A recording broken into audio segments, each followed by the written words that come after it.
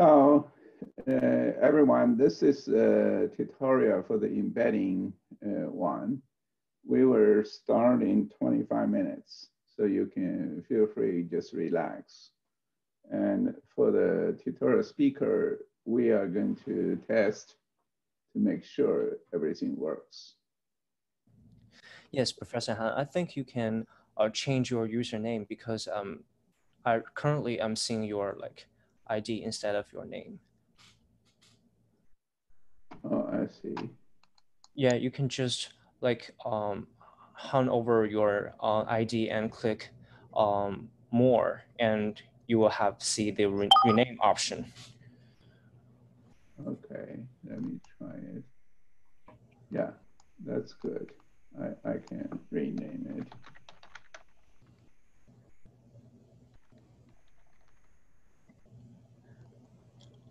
Is that okay?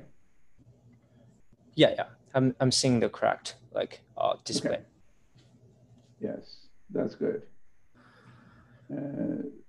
So then I try to share the screen. Yeah, it seems to me I can share screen now.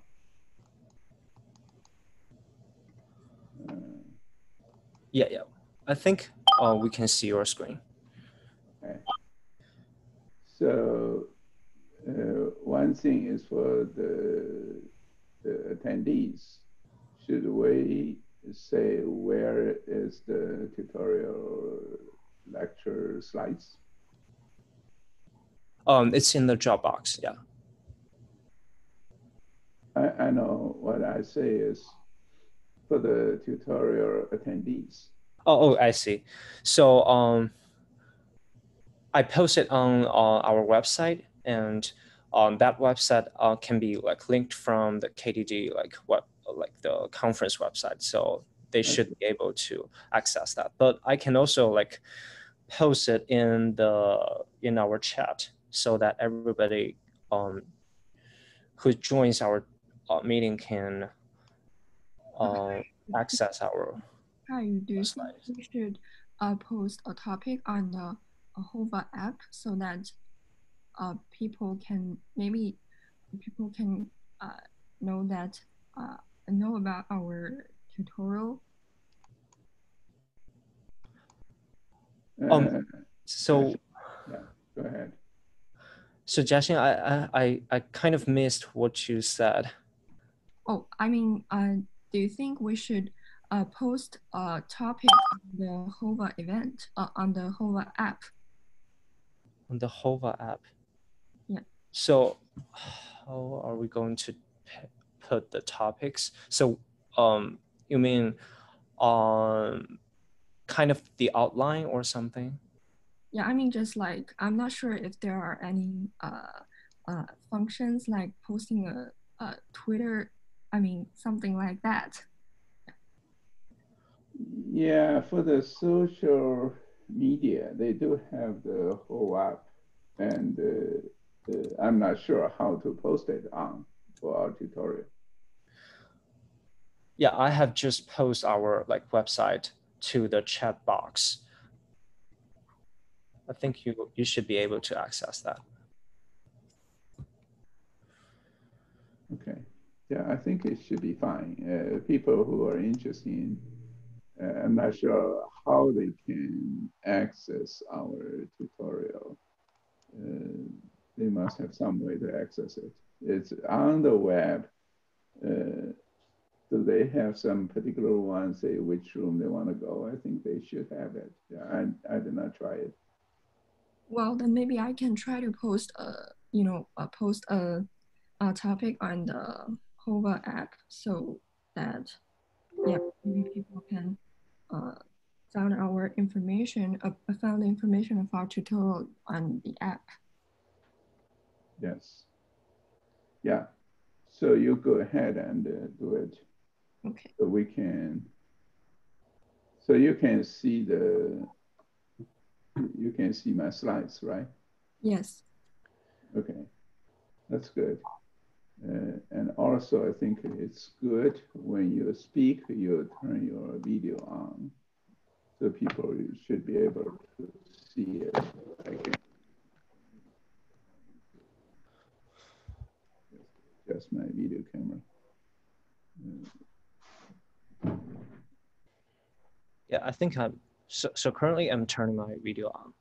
Yeah, I think at the very beginning when we just started, we Mhm. probably want to turn the video on as a brief introduction. Yeah, we can turn everything off if you think what I would suggest is we can do the swapping on the changing of the screen, changing the control. I start my sharing. You can try your sharing. Sure. How it works.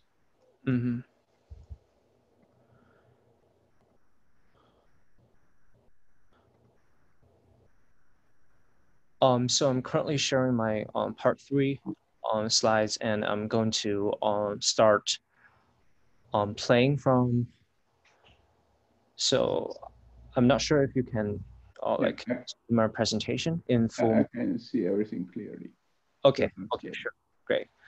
So maybe Jiaxin can also try to share the screen. So do I really need to stop it, or you can just take over?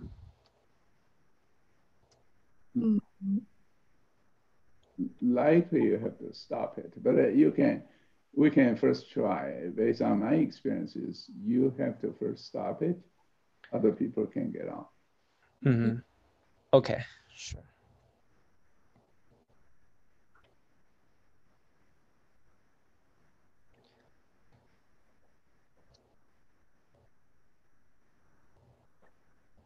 So Jiaxin, you can try yours. Yeah.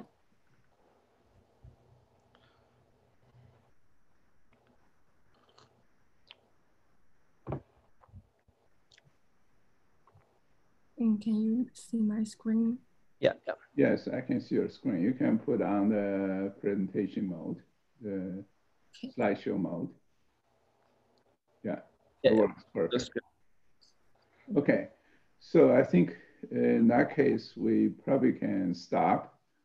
What we will do is, let me see, I see there's one chat information. Hopefully it's not ours. Yeah, that's Iman's one on the tutorial.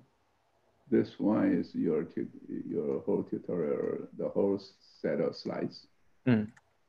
Oh yes, that's our tutorial one. So you put the slides also on there? Yeah. Yeah, I can see you partition them into different parts. Mm-hmm. You'll put it in the PDF or something? Yeah, I put in the PDF version. Okay, sure. That's good. Yeah, I think that should be good enough. We probably can, I would suggest we just get this slides here as our presentation mode. When it becomes 8 p.m., 8 a.m. Pacific time, start. Is that good? Sure. Yeah. If you have particular music, you can broadcast music, whatever. Okay.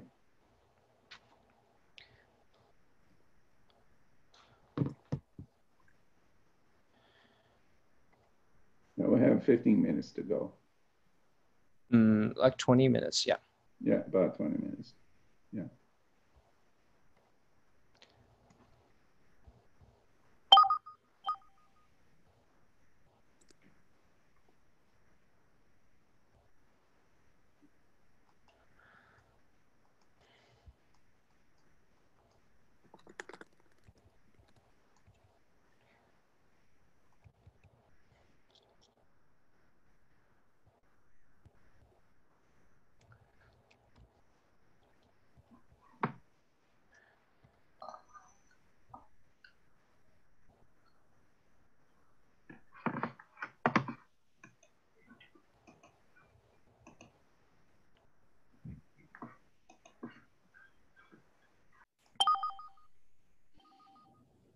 Assume the recording. Okay.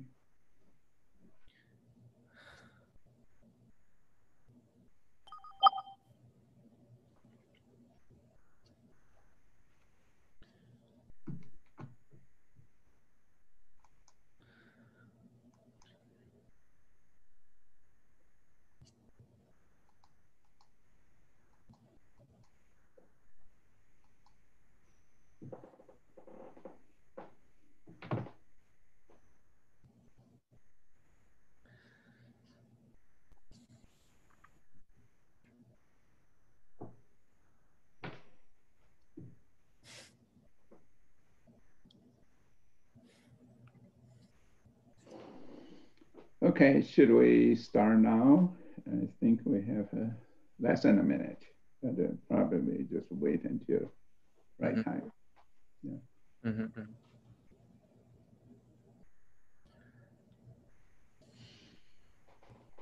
Okay, good morning, everyone. So this is a tutorial on embedding-driven multi-dimensional topic mining and text analysis. The tutorial, we have 3 speakers in the tutorial. The first one is Meng. Yu is a PhD student at UIUC. He has done a lot of very innovative work. You probably will see a lot of technical contents on this tutorial. Actually, it's based on his and Jiaxin's, their joint work, published in NeurIPS 2019, in the WWW 2020, and in KDD 2020. Actually, for 2020, WWW and KDD, there are multiple papers they published on this. The second speaker is Jiaxin Huang. She's also a PhD student in computer science, University of Illinois at Urbana-Champaign.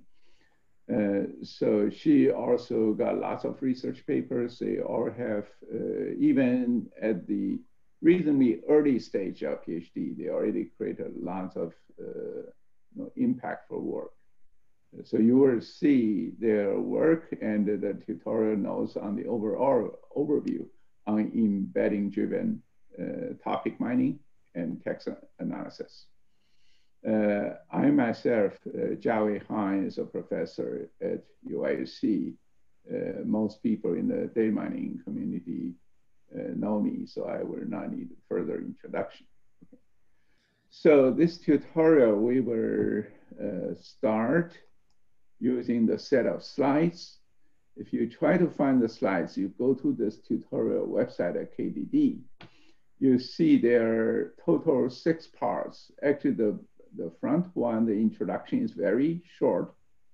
And the major part is part 1, part 2, part 3, and part 4. Then we have a very brief summary. So during the tutorial, you can raise questions. Anything you are not clear, you can raise questions. However, at the end of every part, we will leave about 5 minutes for question answering, because each section actually touches many research papers and different sections. They are somewhat separated. So it's better we do not need to wait until the very end to answer questions, okay? So feel free, prepare your questions. If you have something not clear enough, you want to raise right in the middle, feel free to raise questions right in the middle as well. Yeah, so I'd like to mention a little bit that to guarantee that our tutorial is of high quality and prevent some noises, we have disabled the audiences to mute themselves during our presentation. So if you have any questions, feel free to put your questions in the chat box, and at the Q&A section, we will allow audiences to unmute themselves so that we can have a real-time discussion.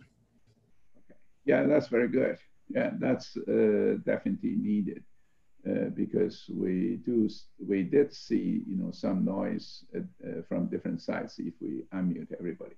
Mm-hmm. Okay. So let's start. So since I have done the general introduction, I will not introduce the tutor. So we just start right in the contents, okay? So if you look at why we want to give this topic, the motivation is very simple and clear. We are handling big data. We are doing data mining on the really, really huge data sets. However, if you check the data in the real world, you will find over 80% of big data actually are in the form of unstructured text data. For example, we get news, we get research papers, social media, and various kinds of documents. Even video and audio, quite often they converse into some kind of a text form after some pre-processing as well. So the big data, actually, the majority form is unstructured or semi-structured. The big data, the text data has one major challenge is it is very high dimensional. How can we take this very high dimensional data to do weakly supervised or distant supervised data mining is a major challenge. So how we can analyze or mine such big data systematically? We give you 3 keywords which actually penetrate this tutorial. One we call basic structuring. Basic structuring, we're not going to cover this in detail. I only cover very slightly in this tutorial. It means we consider the basic structuring is we grab the phrases, grab entities and relations, type them in some way. Some people call this one is information extraction. Okay? In this tutorial, we're not going to discuss IE, information extraction, to any extent, but I give you just a very briefing, brief introduction. Okay, our tutorial is going to focus on the later 2, one called embedding. That means we want to compute similarities among entities and relations, map them into relatively lower dimension space, so we can handle them in some, intelligent, smart way. And another one is advanced structuring. That means besides we can structure them into entity relations and type them, we want to discover hierarchies, taxonomies, and explore the data in the multi-dimensional space. So that embedding and advanced structuring is the theme in this tutorial. Okay. So the first thing we should say is the text actually is in multi-dimensional in nature. For example, if you just look at this simple text, what you can see is you get lots of things about products, about brands, about aspects, about years. You can grab them from a different dimension space and link them, analyze them. And for basic structuring, we mainly consider phrase mining and information extraction as a way to do basic structuring. For example, this is one we use auto phrase or sec phrase. Go down, this actually was reported by TripAdvisor. They send us their internal discussion, okay, on how they use our sec phrase. So you probably can see you can automatically, or with some minimal supervision, for example, using Wikipedia, those supervision, you can grab the phrases in some meaningful way and cluster them, and then you can analyze, for example, the hotels. Okay. Another important thing is doing automated name entity extraction. Okay, we call NER, or name entity recognition, in like a natural language processing field. So this one just shows using our NER tools, automated NER, simply says you only need the general dictionary or some human provided small dictionary. Then you can go through, for example, this one is the PubMed data. We go through the biomedical literature, try to find the COVID-19 related types. So this is just randomly, we pick up one paragraph, and you probably can see, you can find it, you can automatically recognize genes or genome or chemical or evolution, wildlife, even physical signs or disease or syndromes. That processing will help people to further explore using various kinds of data mining or text mining or natural language processing tools. So this is we call basic structuring. Then in this lecture, we are going to discuss more on the embedding part. This one just showing you one research paper we discuss about text embedding. That means how we can use weak supervision. For example, you can supervise by giving, say, I'm interested in politics versus science versus literature, or the other people say, I'm interested in like different countries, like England versus United States. You probably see these 6 names. If you have different emphasis by user given category, you actually get different kinds of embeddings. That's probably people really like, because in the real analysis, it's not like one size fits all. You need user guidance to give you different focus. Then you get different kinds of embeddings to facilitate your analysis. And also we can do automated taxonomy generation. So this one is about DBRP, how to do this. And overall picture, what we can think could be this. Starting from text corpus incorporated with distance supervision by existing knowledge base, like a Wikipedia or biomedical dictionaries. We can first do weak structuring, doing phrase mining and entity recognition. Then we feed them into text embedding. With text embedding, we can work out taxonomies. We can work out topics. With this, we will be able to do multi-dimensional text analysis to derive structured knowledge.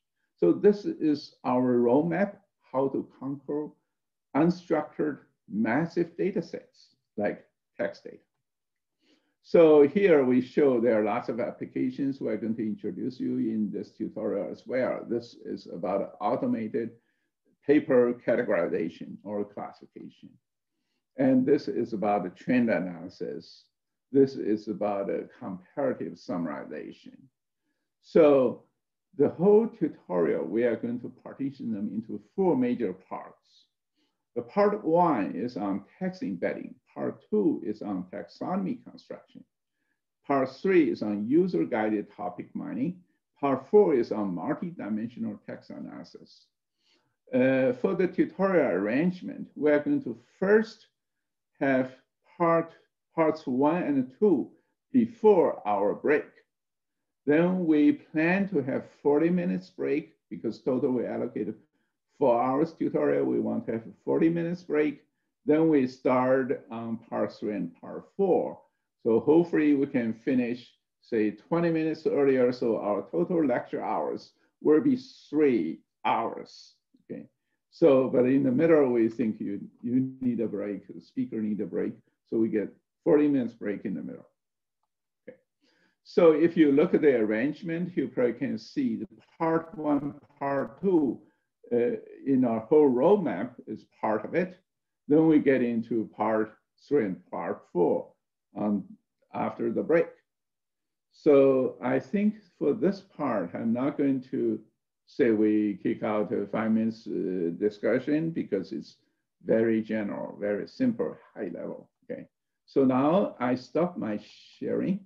I'll pass this one to Meng.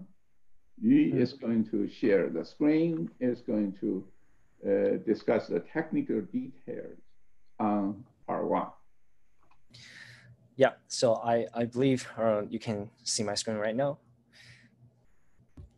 Okay, thanks for Professor Han's general introduction of our tutorial, and I will be delivering our first major part of our contents called Overview of Text Embedding Methods. And my name is Yu. I'm from UIUC, a PhD student. So in this part, I will be giving you introduction of the development of text embedding methods. So first, I will give you a brief introduction to text embeddings, and then we will review the local context-based word embeddings, like word-to-vec, LOF, these kind of classic embedding frameworks. And then we will proceed to the joint local and global context-based text embeddings. And then we will introduce the recently popular deep contextualized embeddings from the neural language models. And finally, we will discuss the possibility of extending unsupervised embeddings to incorporate weak supervisions that we do not want want the human to guide our embedding learning, while do not need to provide that much annotation efforts. So firstly, I would like to give you a brief introduction to the text embedding literature. So text embeddings are a milestone in natural language processing and machine learning. So text embedding is a form of unsupervised learning of text representations, which means that the text embeddings are trained on large amount of natural language text, and there is no human supervision needed. And the general idea of text embedding is we want to embed each word into a lower dimensional vector space. And in this vector space, distributed representations of words are learned to effectively capture their semantics. And this addresses the curse of dimensionality. And there are a lot of useful properties of word semantics that are captured by the word embedding learning process. So firstly, the word similarity is reflected in this distributed representation space. So basically, as you can see in the bottom left figure, the words with similar meanings are embedded closer to reflect their textual semantics. And also, there are some linear relationships captured between words by this embedding space. So for example, when you take the vector representation of king minus queen, you can get approximately equal to the vector space subtraction of men subtracted by women. So the applications of text embedding cover a lot of a wide spectrum of downstream tasks. For example, we can use text embeddings to perform word token or entity level tasks. For example, we can use the text embeddings to compute word similarities for keyword extraction or clustering. And also we can do taxonomy construction like shown on the bottom left figure. So in this taxonomy, each node is represented by an entity or phrases. And these phrases or entities are represented by the embedding vectors. And also we can use the word embeddings as the input features to a lot of document or paragraph level tasks. For example, we can use, as shown on the bottom right figure, we can have this word vectors as the input features to a document classifier. And also this can be extended to clustering, retrieval, question answering, and summarization. Okay, so next we will introduce several very classic and popular word embedding and also the very early stage like word embeddings, and they are based on the local context. So we call them local context-based word embeddings. And firstly, they are proposed in the Euclidean space, like word-to-vec, GloV, and fast text. And then some studies extend them to the hyperbolic space for specific purposes, and we will introduce them in details later. Okay, so first let's take a look at the word-to-vec model. So the basic idea of word-to-vec model is to use local context to model the word semantics. So the words that share similar local contexts are pushed together in the distributed representation space. And this is accomplished by developing a predictive model. And this predictive model basically maximizes the probability of observing a center word based on its local context. So here, this objective shows the predictive model. We can predict the center word based on its local context. And here, the local context window refers to several words, L words. For example, L is usually set to be 5 or 10 or so. So basically, this forms a local context window surrounding the center word. So we use each word in the local context window of a center word to predict itself. And so after we train this predictive model, the resulting embedding space will have the favorable property of semantically coherent or similar terms will be more likely to have similar or close embeddings. Okay, so now we get into another local context-based Euclidean embedding model called GloV. And the general idea of GloV is to use matrix factorization style learning to solve a least squares problem to recover the original word context matrix. So how is this word context matrix formed? So basically the rows are words and the columns are context. So here the context still refers to local context. So word can have a fixed length local context and we collect its local context words on the column of it. So basically we want the learned word embeddings to reflect or to recover its original corpus statistics. So we accomplished this by designing this objective to solve the least square problem to recover the original sparse high dimensional matrix into this low dimensional word representation matrix, as well as this context feature matrix. Okay, so now we get into the third line of local context space embedding learning framework called fast text. And the general idea of fast text is very similar to word2vec. But the fast text model improves upon the word2vec model by incorporating subword information. So this subword information refers to character n-grams. So for example, we have a full word where. We can do character n-gram or trigram extraction by splitting it into several parts. And these several parts will have different subword representations.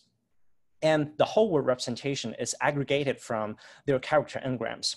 So in this way, we can account for the subword representations across different full words so that when two words share similar subword structures, they will likely share similar word embeddings. And again, this is simply modification of the word2vec predictive model by switching this dot product structure into the summation of character n-gram embeddings. Okay, so now we have finished introduced the three very classic and popular Euclidean space, local context space word embeddings. And now we get into the hyperbolic space model called Poincare embeddings. So before introducing the details, we might wonder why Euclidean embedding space is not enough. Why do we want non-Euclidean embedding space?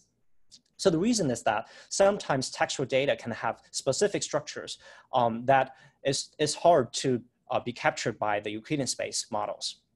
So what is good about the hyperbolic space is that the hyperbolic space is a naturally continuous version of trees because the distances in this hyperbolic space is unlike the Euclidean space where the distances are just uniformly distributed over the entire space. Well, in this hyperbolic space, the entire space is defined within a unit ball.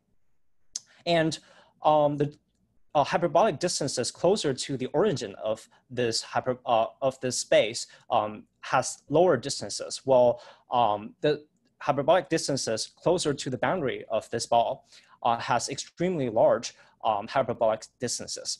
So this kind of distance variance naturally equip the model with the ability of modeling the hierarchical structures like trees. For example, we can put a very general terms like entity or something at the origin of this space. And then we can put some leaf nodes like very specific terms at the boundary of this hyperbolic space so that this resulting model will correctly reflect the tree structure of the hierarchy. So, okay, let's take a look at how this Poincare embedding is learned. So the general idea is basically to put general terms at the origin and specific terms to be at the boundary. So basically we use this objective to achieve this. And this objective is generally used in the original Poincare embedding to model an existing hierarchical structure. For example, we can take the word net and embed the word net into this hyperbolic space. But you might wonder when it comes to the unstructured text, because the unstructured texts do not explicitly exhibit a hierarchy. So the hierarchy is latent, basically is not observed. So how are we going to embed the unstructured text into this hyperbolic space? So here comes the idea of Poincare glyph. So basically this is an extension of the original glyph model into the hyperbolic space. And the motivation being that there are some latent hierarchical structures in the unlabeled or unstructured text. For example, we can have hypernym and hyponym pairs. And also we can potentially have textual intonements between different sentences.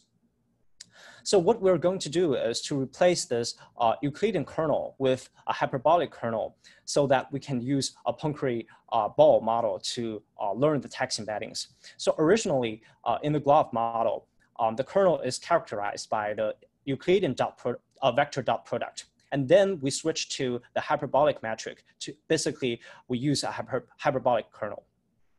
And the good thing about the learned embedding is that they exhibit so-called generality or specificity of the text. So for example, here we show 4 case study figures. And on the y-axis, it goes from specific to general. So if we sort these terms from according to the variance, basically, we can see that these terms exhibit a hierarchical structure. We can have the general terms like president at the top, and we can have specific president names at the bottom. So these naturally forms a tree structure. Okay, so all the previous embedding-based frameworks are based on local context. So basically, they define the word semantics by modeling the local context of words. So now we get into another framework which models the joint local context and global context to define the textual semantics. Because the document or paragraph embeddings are jointly learned in this process, we call it text embeddings instead of just word embeddings. And this is our own framework called JOS, which is defined in the spherical space. So before introducing the spherical space model, we might wonder why we want to come up with this spherical embedding. So that is based on an empirical finding of how the properties of word semantics is captured by this vector space model. So some of you might know that word similarity is usually divided using the directional similarity or the cosine angle similarity.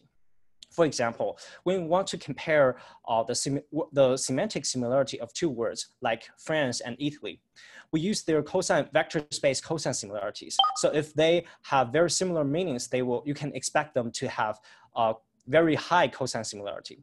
Well, if you take 2 unrelated words, you can expect their cosine similarity to be closer to 0. And if you take 2 opposite meaning like directions or semantics, you can expect their vector space model to have negative cosine similarities. So this is saying that what actually matters in similarity computation is the angle or is the directional similarity, not the vector norm. And another motivation is that we can do clustering when we learn the document representations. And when we do the clustering, we can use k-means or spherical k-means. And if you don't know, if you are not familiar with spherical k-means, it's just an extension of k-means to the surface of the sphere. So when we do the spherical k-means, we usually observe better performance of the document clustering results than using the classic k-means. So these empirical evidence all suggest that the vector direction in this embedding space is what actually matters, and we want to get rid of the impact of vector norms. So if this is true, what will be the issues with the previous word embedding learning frameworks? As we introduced before, the word-to-vec GloV and fast text models, they are all trained in the Euclidean space.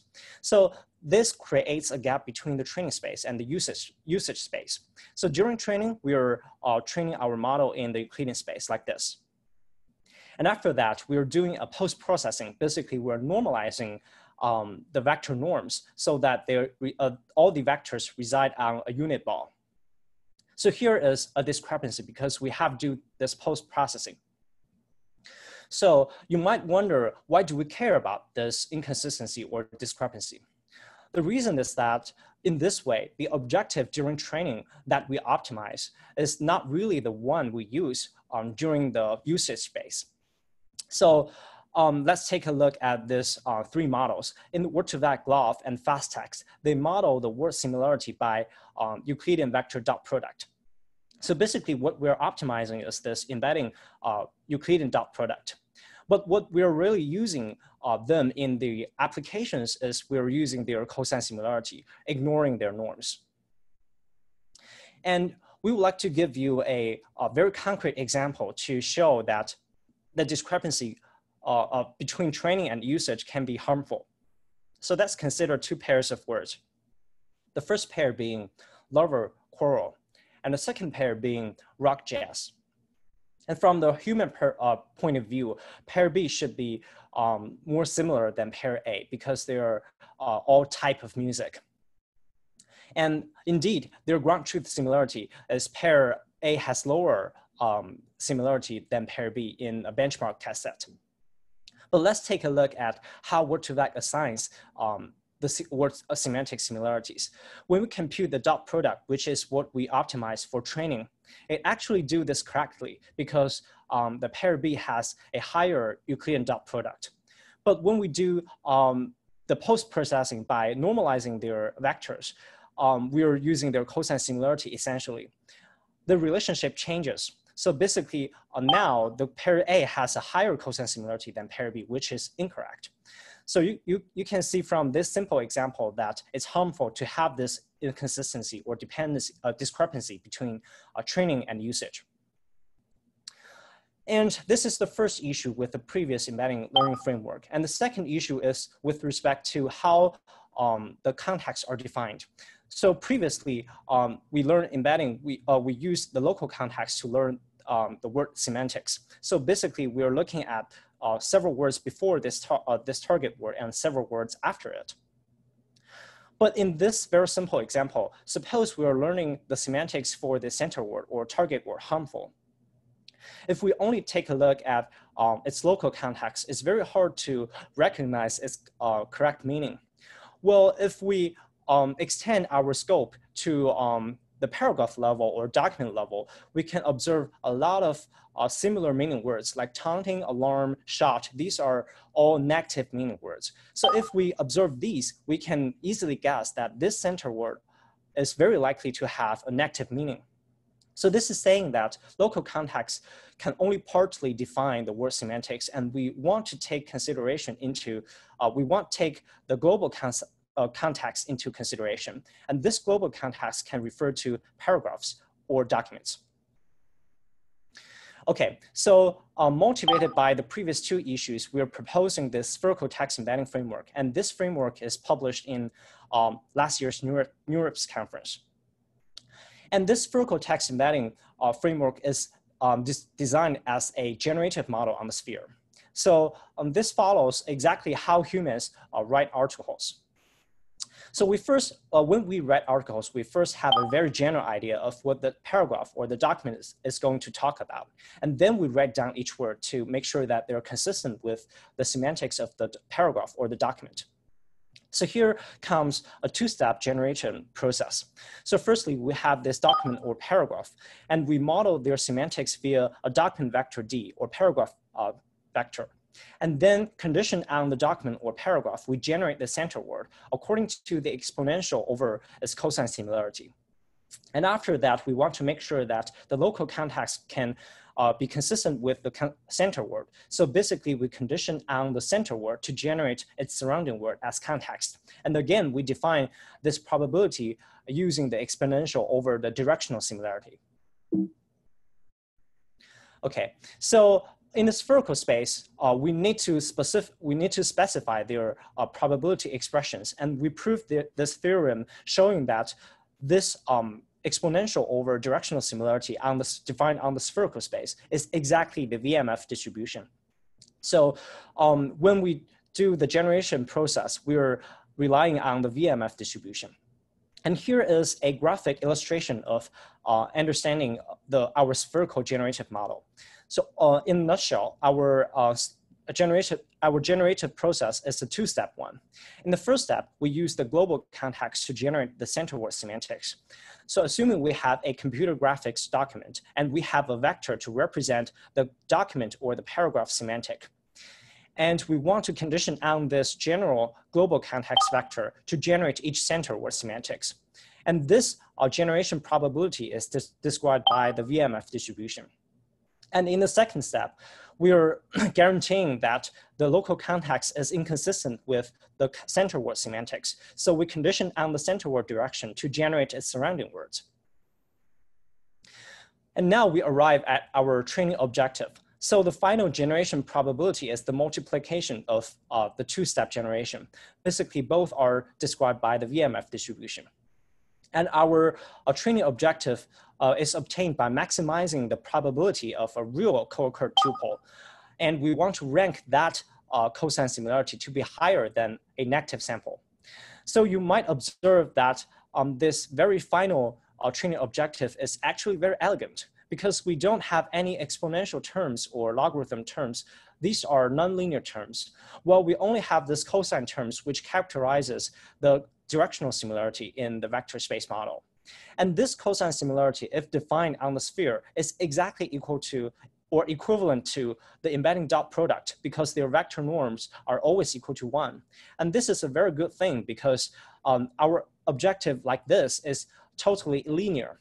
And the gradient of that can be very easily computed. So when we talk about optimization to train our embedding vectors, we rely on the Riemannian optimization procedure, because we want to make sure that the parameters or the vectors are always updated on the sphere, on the surface of the sphere. And we apply this Riemannian optimization procedure to optimize our spherical vectors. And also, we want to make sure that the directional similarity is explicitly incorporated in the training process. So basically, we multiplied this Euclidean gradient by the angular distances between the current point and the target point. And now we're ready to see some results. So the first set of results is conducted on the word similarity benchmarks. So we compare with the previous Euclidean models as well as the Poincaré models. And we show that our spherical model achieves the best result. And this indeed verifies our hypothesis that the vector space, the directional similarity in the vector space is what actually needed by the word semantic tasks. So you might wonder why this very famous and popular, recently popular BERT model fall behind other baselines on this evaluation. We guess that there are two reasons. The first reason is that in BERT model, we learn contextualized representations, and I will introduce that later. But this word similarity evaluation is conducted in a context-free manner. Basically, we're taking two words and compare their general similarity in terms of in terms of semantics. And secondly, BERT is optimized on specific pre-training tasks like mask language model prediction and next sentence prediction. And these pre-training tasks are not directly related to modeling word similarities. And the second set of experiments is conducted on document clustering. And here we compare with a set of document representation baselines. And we use two clustering algorithms, the traditional k-means and the spherical k-means, which normalizes the embedding vectors. And we observe that the embedding quality is generally more important than the clustering algorithms, because when we change the clustering algorithms from k-means to spherical k-means, it only gives us very marginal performance boost. But when we use this spherical embedding as the feature for clustering, we actually have always the optimal performance regardless of the whether a k-means or spherical k-means is used. And in terms of training efficiency, our model JOS is very efficient, actually outperforming all the previous embedding models. So why is our model training efficient? As we mentioned before, our model's objective only contains linear terms, which is the cosine similarity terms, and equivalent to embedding dot products on the spherical space. But the previous word-to-vec, GLOF, and fast text, these models all contain nonlinear terms, operations like exponential functions or logarithm functions, not to mention this BERT model, which is very deep, and there are a lot of neural network nonlinear operations. So our model enjoys the highest efficiency when trained on the latest Wikipedia dump. So, okay, so previously we have introduced all these context-free embeddings. They either capture local context or jointly consider local and global context. And now we get into the deep contextualized embeddings from the neural language models. So the motivation of proposing contextualized embedding is that context-free embedding will always use one fixed representation regardless of the specific context of the word. So for example, when we have a polysemy like Meng, And it can appear in different contexts with different semantics, like open a bank account or on the riverbank.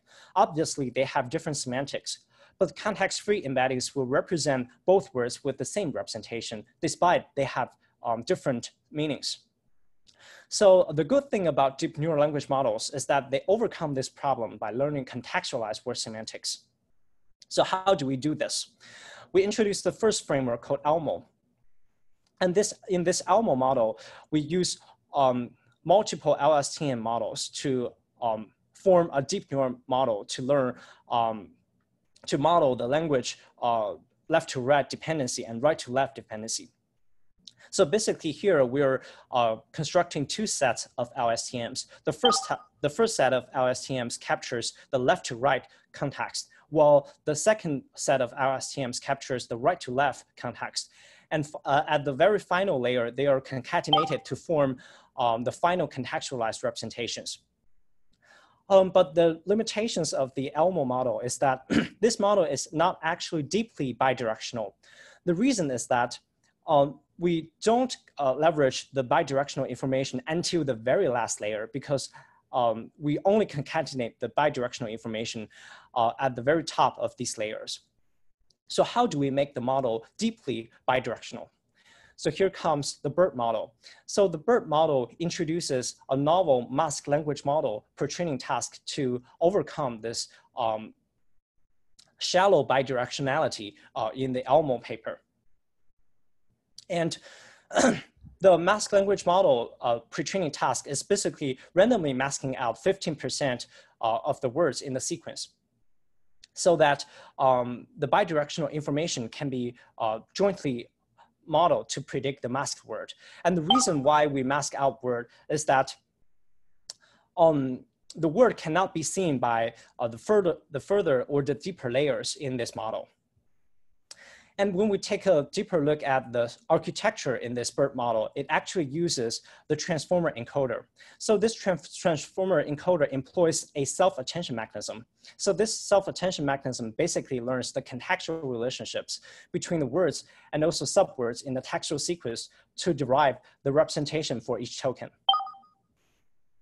And also BERT introduces a next sentence prediction task. And this task basically takes a pair of sentences, and it learns to predict whether the second sentence of the pair is the valid subsequent sentence of the first sentence. And next, we introduce several variants of the BERT model that improves over it. So the first model is called the Roberta model.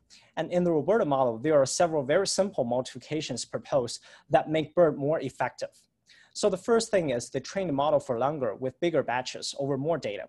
So as we can see here, the original BERT model is only trained on 16 gigabytes, while the Roberta model is trained on 160 gigabytes.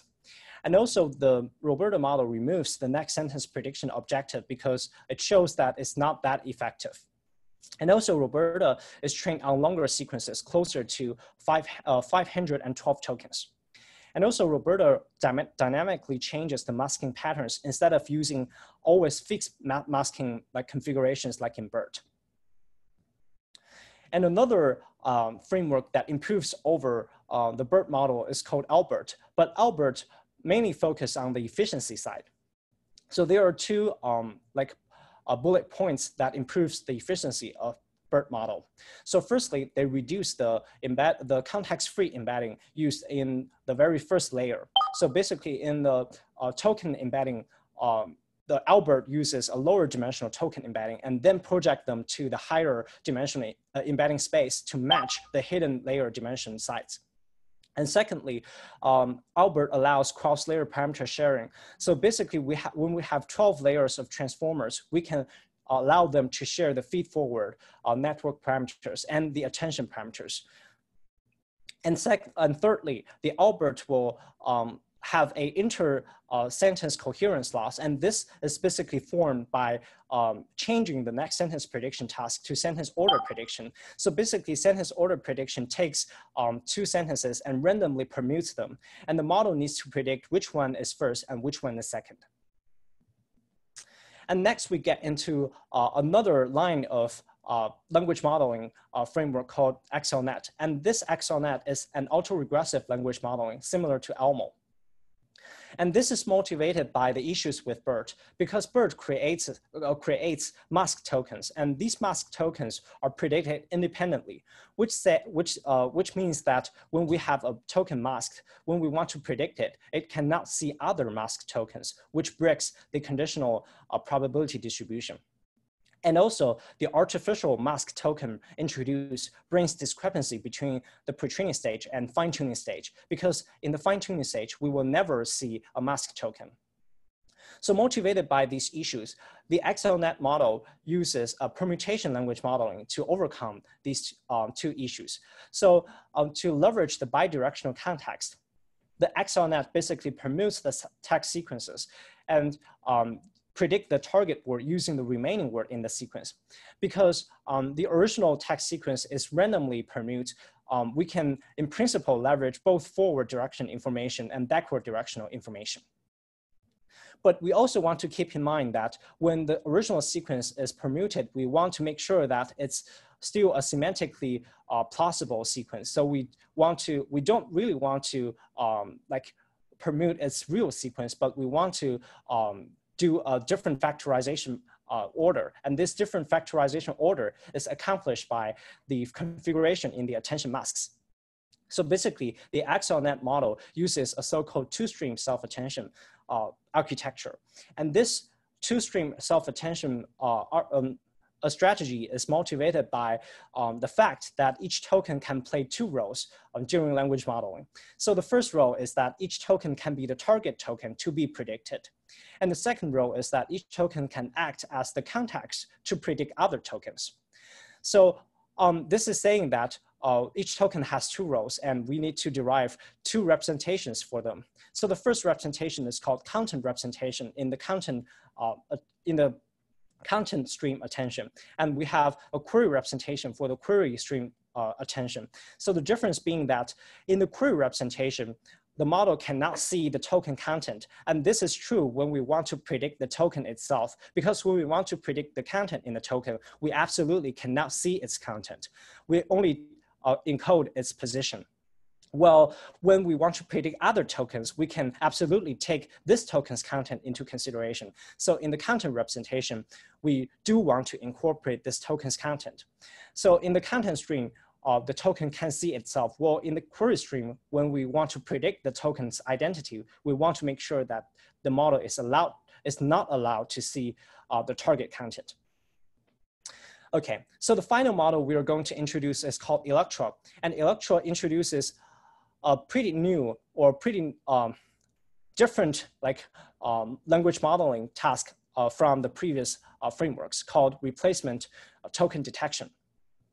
And this replacement token detection is conducted in the following way. Suppose we have two models, a generator and a discriminator. And the generator is a traditional masked language model like a BERT, but it's a smaller one. And we feed the original sequence with 15% of proportion masked out to this generator. And this generator would generate plausible replacement for these masked tokens. And the task of the discriminator is to classify whether or not each token of the input sequence is original or replaced. So the efficiency of Electra comes from the fact that the replacement token detection is trained on all tokens instead of only those tokens that are masked. And this is what the previous models falls inefficient on. And another point that this Electra model is made more efficient is because the generator used in this masked language modeling objective is pretty small. The parameter size is around 10% of the discriminator.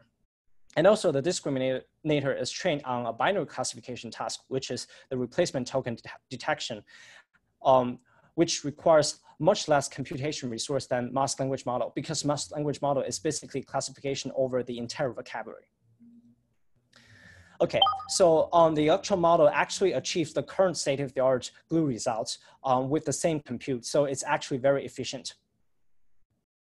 Okay, so we have finished introducing the previous lines of different text embedding frameworks. But we want to keep in mind that the previous introduced embedding frameworks are all unsupervised or self-supervised. They cannot or they can't incorporate user supervision. But sometimes we do want to let the user guide the embedding learning process. So why do we want to incorporate user supervision? Because the unsupervised word embeddings are always the generic word representations.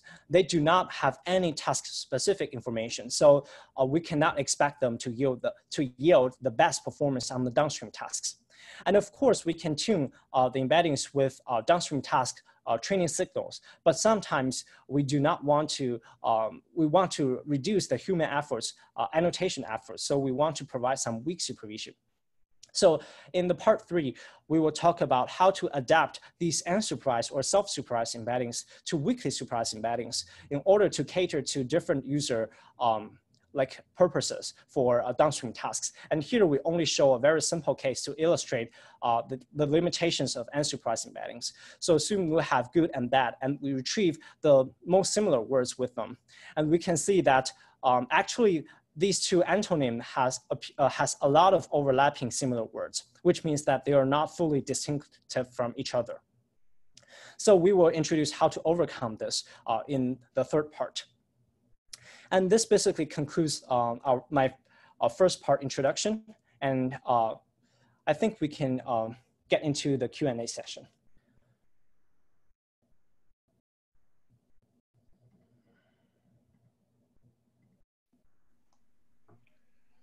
So I think there are several questions in the chat box. Not sure whether you can access the chat box. Yeah. Currently, I can see the chat box. Yeah, maybe I'm not sure whether others you can. Let me see. You are sharing screen, right? Can you? So I have stopped screen sharing. Okay. Maybe you can look at the chat box. Is anybody see the maybe? Yeah, so we also allow the audiences to unmute themselves. So this is time for you to speak out if you want to raise questions. So first, let me answer the first question regarding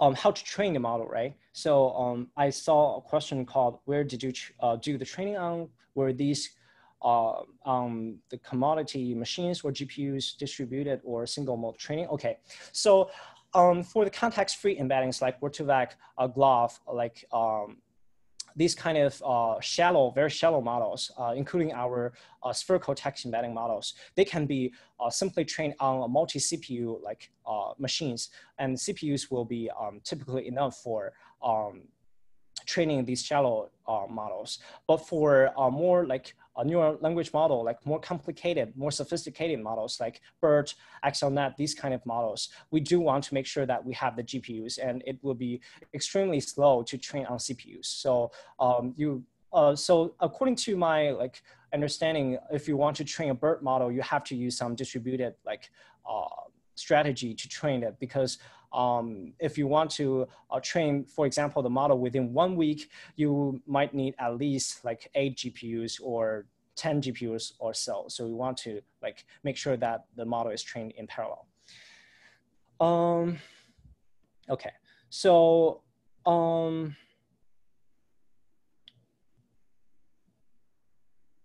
the next question being on the electoral efficiency over other models. Okay, so this is actually a good question, because from the first glance, the electoral model might have a very similar formulation with the GAN model, because it has a generator and a discriminator. But actually, this is not very formulated in an adversarial training way, because in GAN, you're basically training the generator to fool the discriminator, so that the training scheme is in general an adversarial strategy. But in electoral, the generator is actually trained completely independently from the discriminator. So you can imagine the generator to be a very traditional, a very conventional like a BERT model, which is trained via the mask language model objective. So basically the generator is not trained to fool the discriminator, and all the computation like resources you pay is to train basically a smaller scale like BERT model, so which is not like very heavy. And also talking about the discriminator part, the discriminator actually uses a much simpler like classification task, because it only needs to classify whether or not each token is real or fake. It does not need to like classify over the entire vocabulary. So this is actually more efficient than the original BERT model in terms of, okay, let me figure out how to come back to the Electra slides.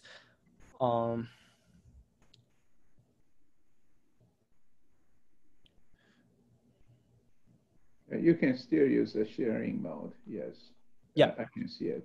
Yeah, so this part is basically how the discriminator is trained. So basically we use this replacement token detection task, which is only a binary classification task. So overall, this is a very like efficient training scheme without any like adversarial like training strategy.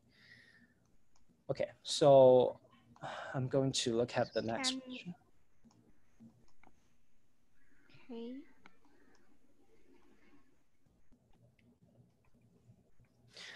Okay, so the next question is about the document embedding.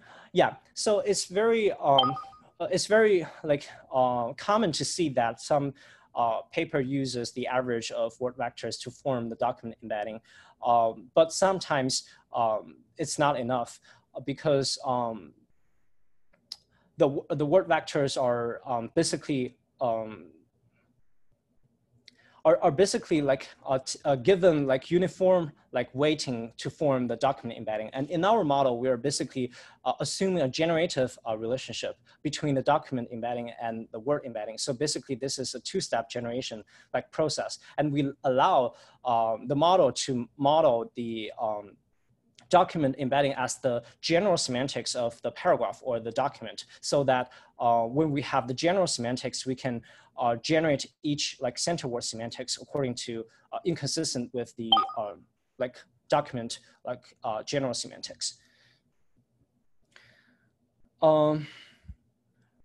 Yeah, so the next is how could we interpret the dimensions of embedding BERT or word2vec? Could we find the semantic precisely for one particular dimension? Okay, so in general, the embedding, the text embedding like dimensions are not interpretable by humans because they are distributed representations, and they are basically taken as a whole to form the semantics to reflect the semantics of the words or text. And if we take a look at specific dimensions, it's very hard to like really interpret whether that represents, for example, color, or that represents the shape or the size, or it has semantic representation or syntactic representation. But I do saw some frameworks to do some dimension reduction to extract a set of the dimensions to reflect a specific subset of features. For example, when we only care about syntactic features or semantic features, we can do the dimension reduction to extract a subset of them. Okay, so I think there are like 3 other questions, but I think we can like do the next part's presentation while I answer them in the chat box, so that we won't like have too much time spent on this Q&A session. Yeah, thanks. I think that's fine. I know there are lots of very interesting questions. Maybe we can, at the first, you can answer them in the chat box.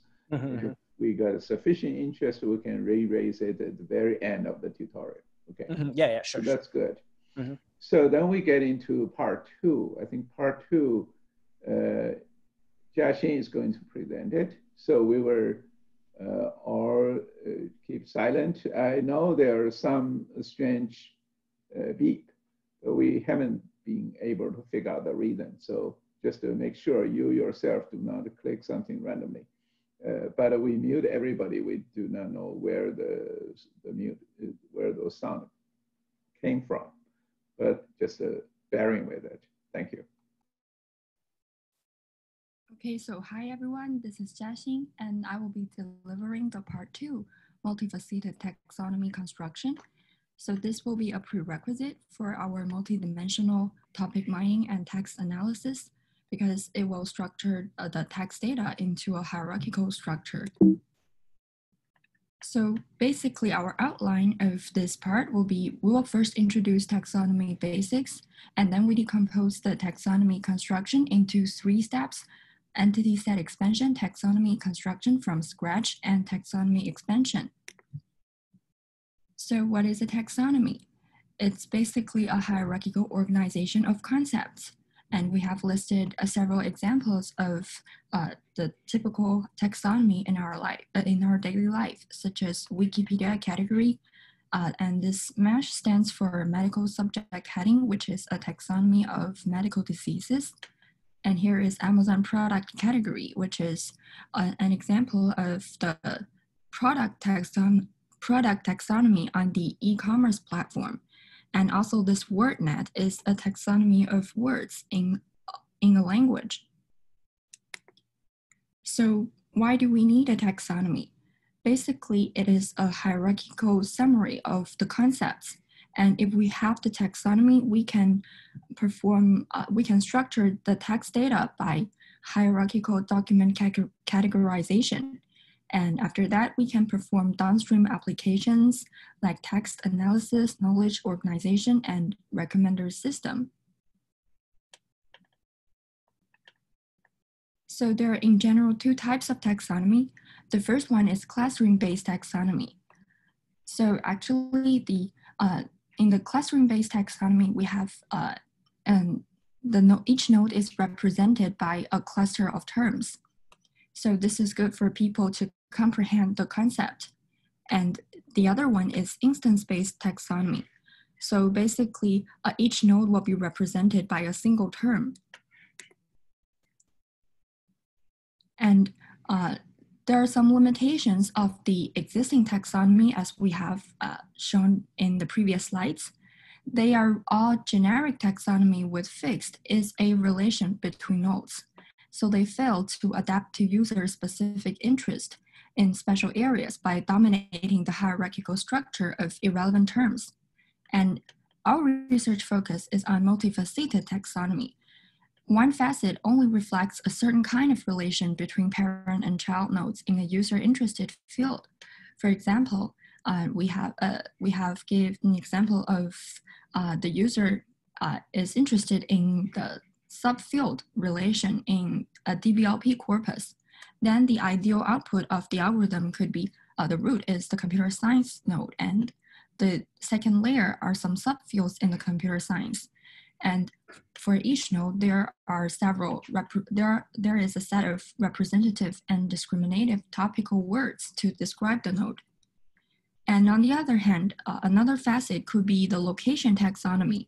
So in the first layer, there could be many country names, and in the second layer, there are many states and provinces of corresponding countries.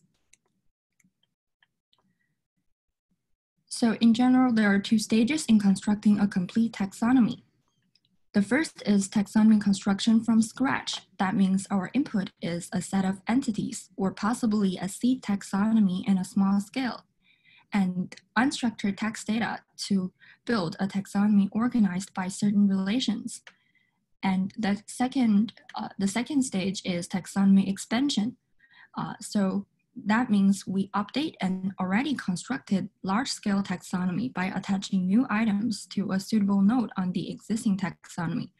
This step is very useful when reconstructing a new taxonomy from scratch can be resource consuming. So we will decompose the taxonomy. We'll first look into the flat version of the taxonomy construction, which is the parallel concept expansion.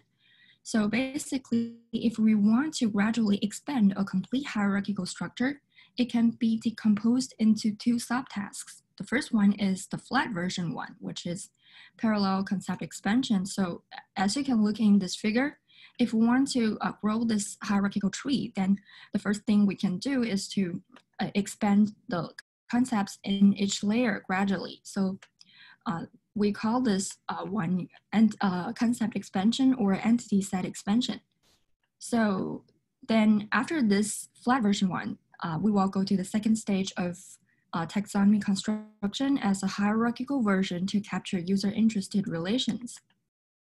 Okay, so now we will look at our flat version, the entity set expansion, and these are several related works that we're going to introduce to you. So basically, let's first look at the definition of corpus-based set expansion. It means that we want to find a complete set of entities belonging to the same semantic class based on a given corpus and a tiny set of seeds. So the first example gives us, these are the seeds given from users like Illinois, Maryland. Then we want to derive all US states. And in the second example, the user gives us several subfield names in CS, and we want to derive all CS disciplines. The challenges of this kind of problem is that we should deal with noisy context feature derived from free text corpus, which may lead to entity intrusion and semantic drifting. Okay, so there are several related works of this set expansion problem. From the setting wise, there are search engine based and corpus based. The search engine based are basically processing online, and an example can be Google Set. And the corpus based one is an offline processing method based on a specific corpus, which will be our main research focus. And from the methodology wise, there is one-time entity ranking algorithms, and there are also iterative pattern-based bootstrapping algorithms. So this is a very classic algorithm of entity set expansion called ego set. And it is called ego set because it constructs ego network by creating weighted edges between term pairs using the distributional similarity of those pairs of terms. And after that, after they construct a graph, they will use a community detection algorithm called Louvain clustering to form different clusters, and then they can do the entity set expansion. So we will introduce a newer method called set expand. It is based on two modules, the context feature selection and rank ensemble module. This figure shows their main framework. Basically, their assumption is that if two entities are of the same type, then they should have very similar context features. As you can see here, that Georgia has both Georgia, Illinois, and Virginia has the context feature of US state of blah, blah, blah. And these states can also have context features like the former blah, blah governor. So these are the features captured by this algorithm. And they basically bootstrap both the entity pool and the context feature pool in an iterative manner. And before the final ranking, they will sample multiple pre-ranking lists and do a rank ensemble to generate the final output. And we will introduce two more new studies in our group. The first one is that co-expand, which is published in this year's W conference.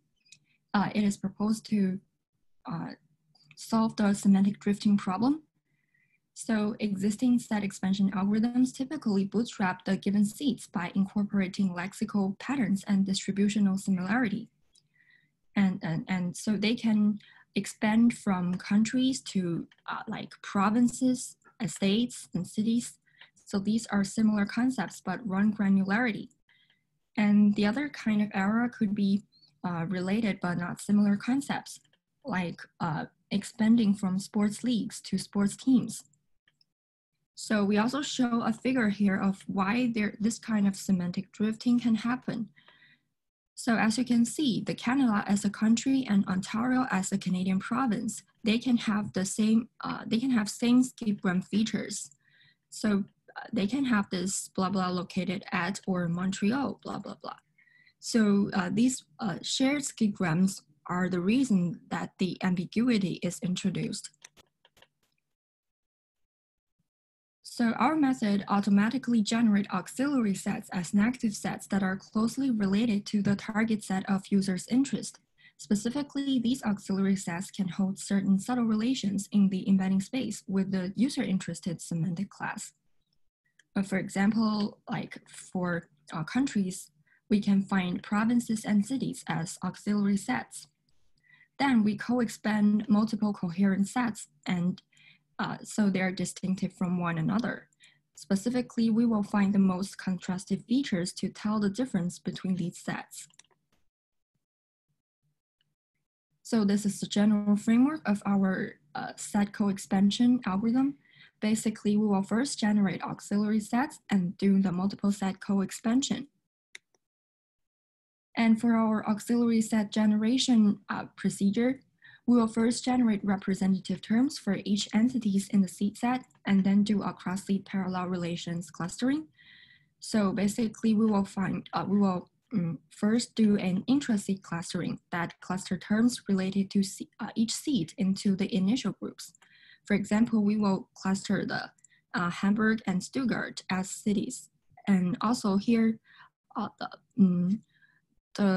Bavaria and Saxony are states in Germany. So they're clustered in small groups. And then we perform this inter-seed clustering to merge initial groups across different seeds using the equation. So as you can see, there is a word analogy relation in the word-to-vec embedding space. So basically, if these vector offsets are parallel, then we are going to cluster them in a large group because the Hamburg and Stuttgart are cities in Germany, and Brisbane and Canberra are cities in Australia. So in this way, we can cluster all the related terms into large semantic groups. So after we generate these auxiliary sets, we can iteratively refine the feature pool and candidate pool in set expansion. So basically, we will not choose all the context features, but we will select the optimal context features based on this objective. The orange terms ensure that the skipgrams shared by entities in the same set are scored higher. And the purple terms ensure that the skipgrams shared by entities in different sets are scored lower. For example, if a skipgram is shared by both country set and the city set, then we will score them lower. And this is an evaluation performed on 2 data sets. So basically, we compared with several previous studies, and we also implement a simple BERT baseline by averaging over the, so we acquire the entity embedding by averaging over all its occurrences in the corpus. And then we get a context-free embedding. So this is the mean average precision of the ranking list. And when the ranking list is longer, our method actually, you can see that we have a larger margin over other baseline methods. This shows that our method is able to steer the direction of expansion and prevent the out-of-category words from coming in. And this is also a case study of what kind of auxiliary sets we can find. So for companies, we can find some products as auxiliary sets. And for TV channels, we can find their corresponding TV programs. And for sports leagues, we can find some sports teams. So our newest method is called CG Expand. It stands for class-guided set expansion. And the overall idea is to directly find the class names of the seed entities given from the user.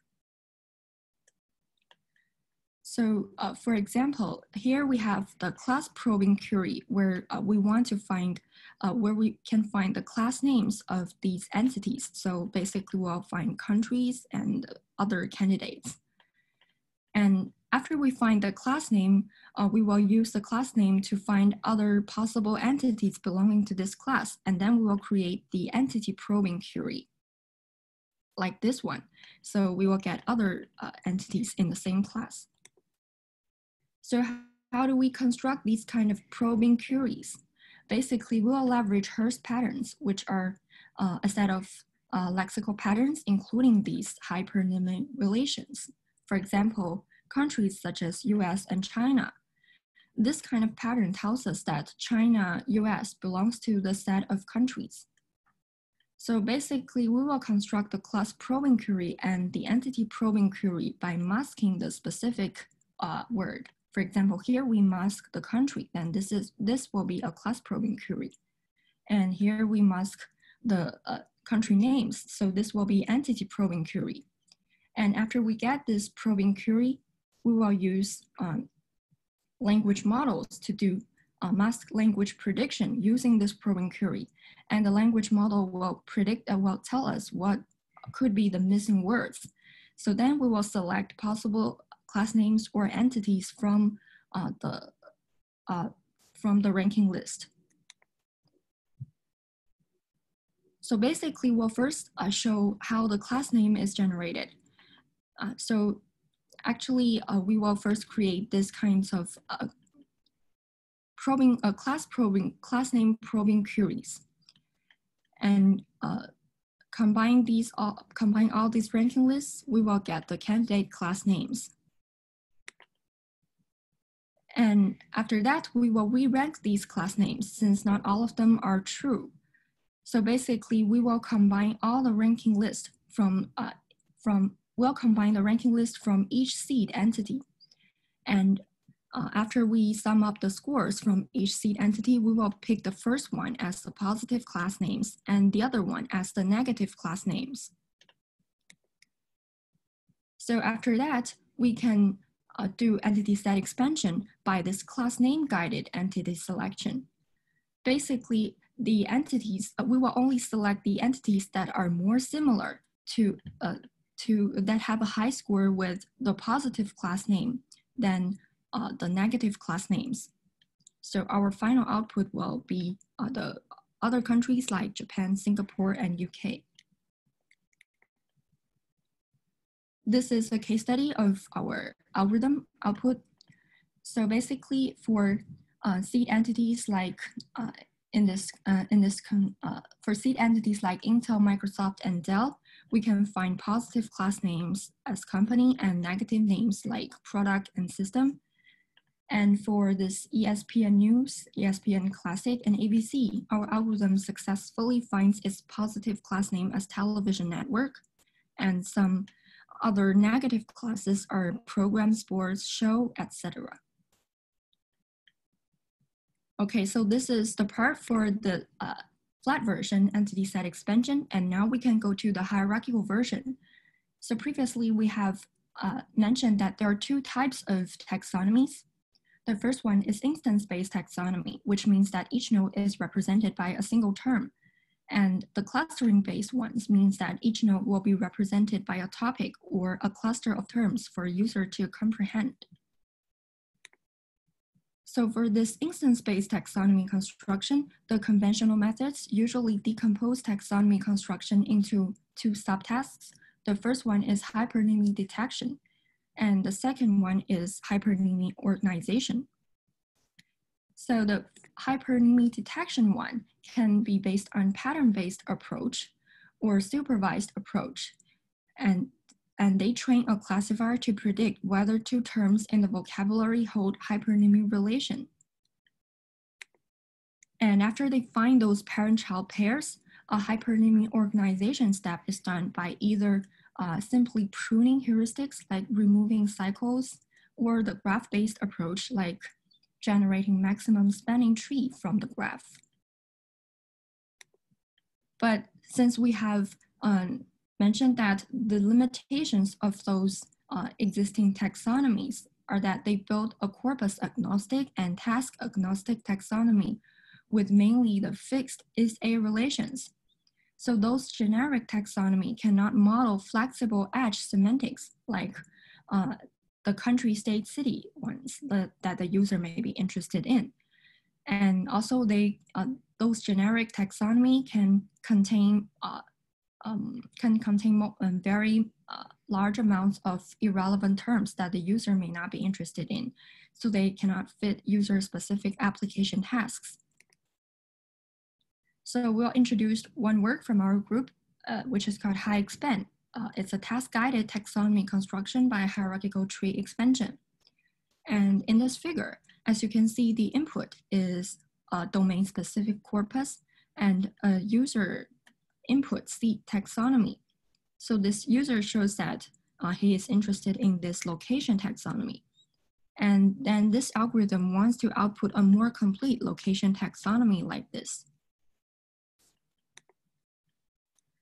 And the core idea of HiExpand is that they will iteratively do width expansion and depth expansion. So the width expansion actually is quite similar to the set expansion that we have mentioned before. So they complete the concepts on each layer gradually. For example, for this US and China, they will find more country names like Canada, Mexico, and Russia, India. And they will also find more parallel concepts with the US states. But what about the states in China, Canada, and Mexico? For these nodes that do not have initial children node, the algorithm developed a depth expansion algorithm, which is based on word analogy in the word-to-vec embedding space. So they basically use parallel vector offset to find the possible entities in the embedding space.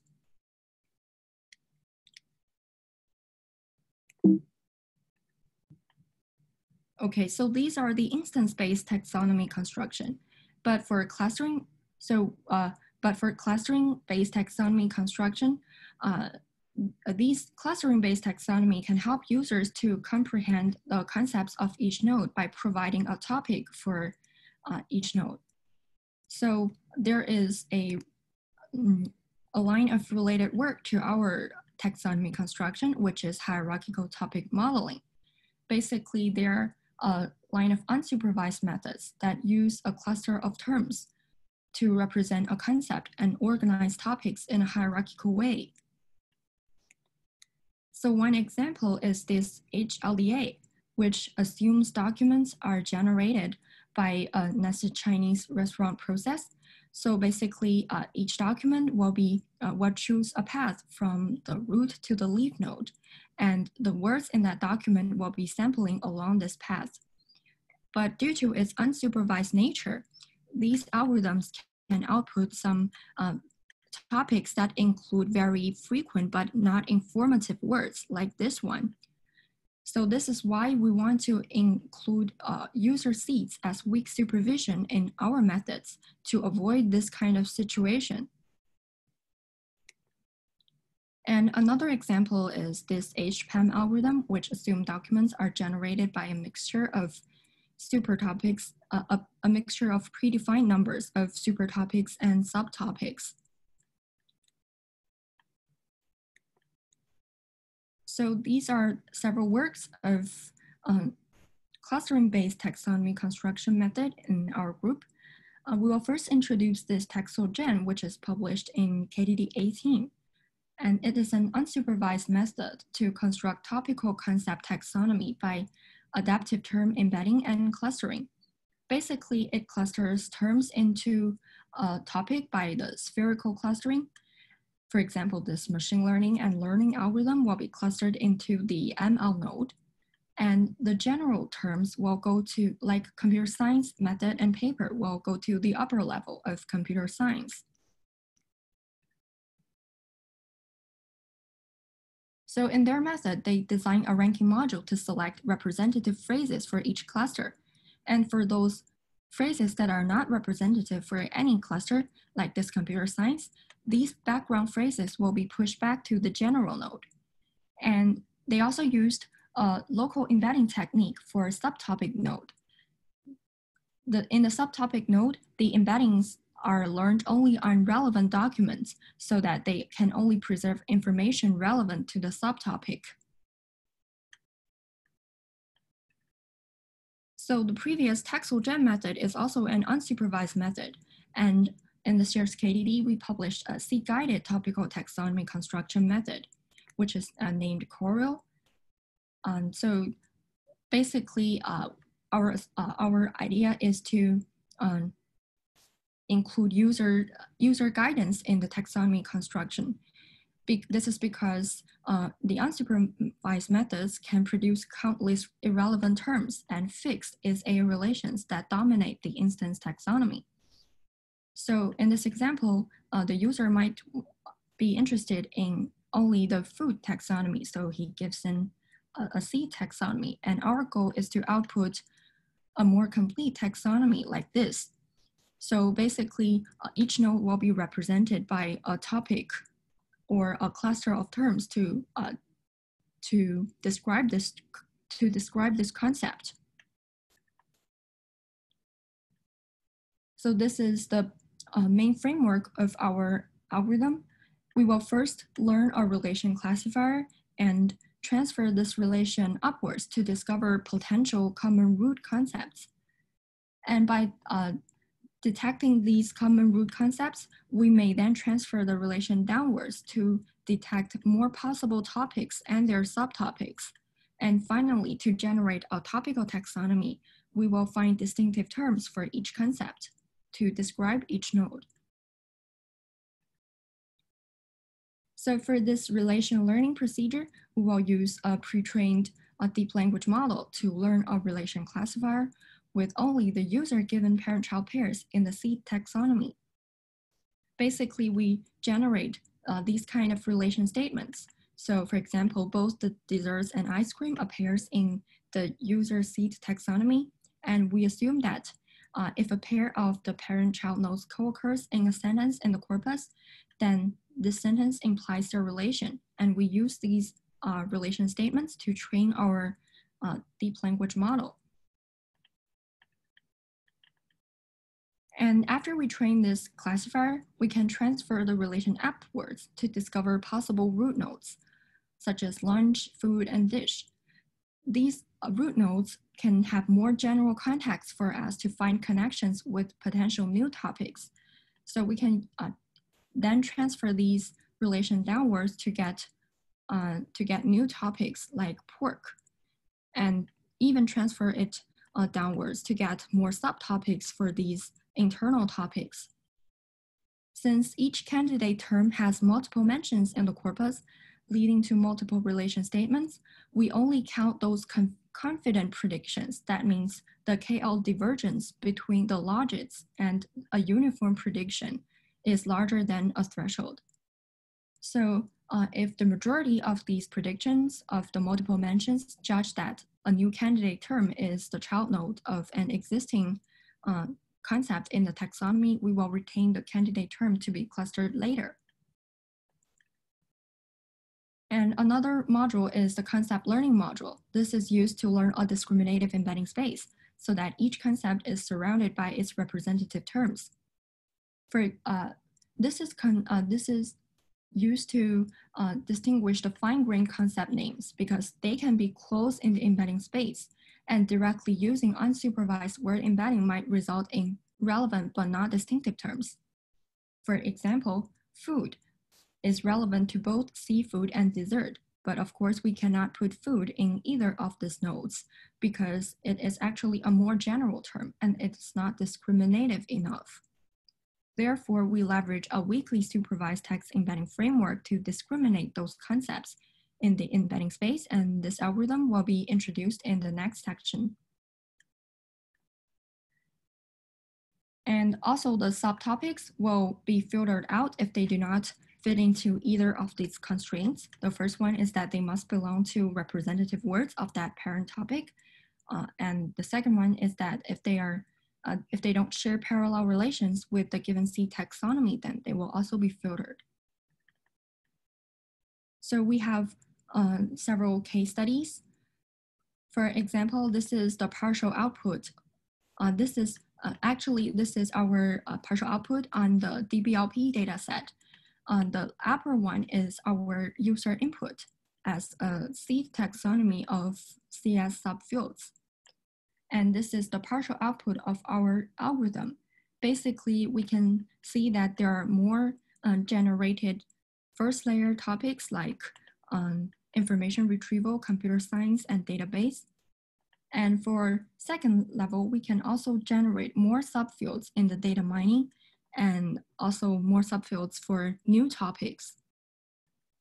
Here we also show a more challenging setting where the user input is much less than the previous one.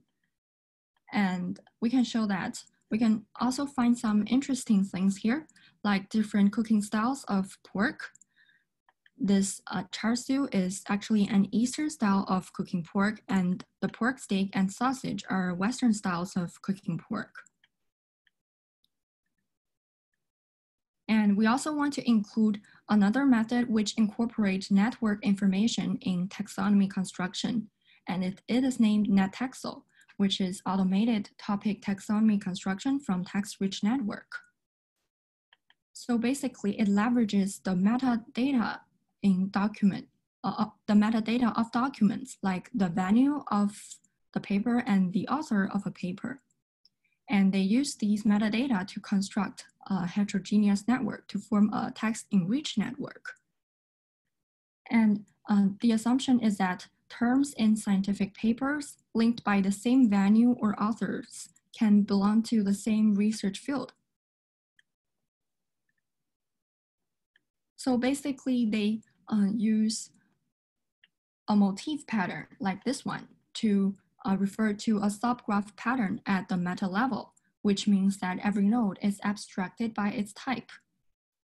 So this NetTaxo method basically leverages both graph-based features and text-based features and to construct the taxonomy construction. And they also conduct a motif instance level selection module to pick the most informative network structures for better topic taxonomy construction. So this is for the taxonomy construction from scratch. And the second stage is the taxonomy expansion. And why do we need this one? This is because in many real-world applications, there already exists a decent taxonomy built by experts and used in production.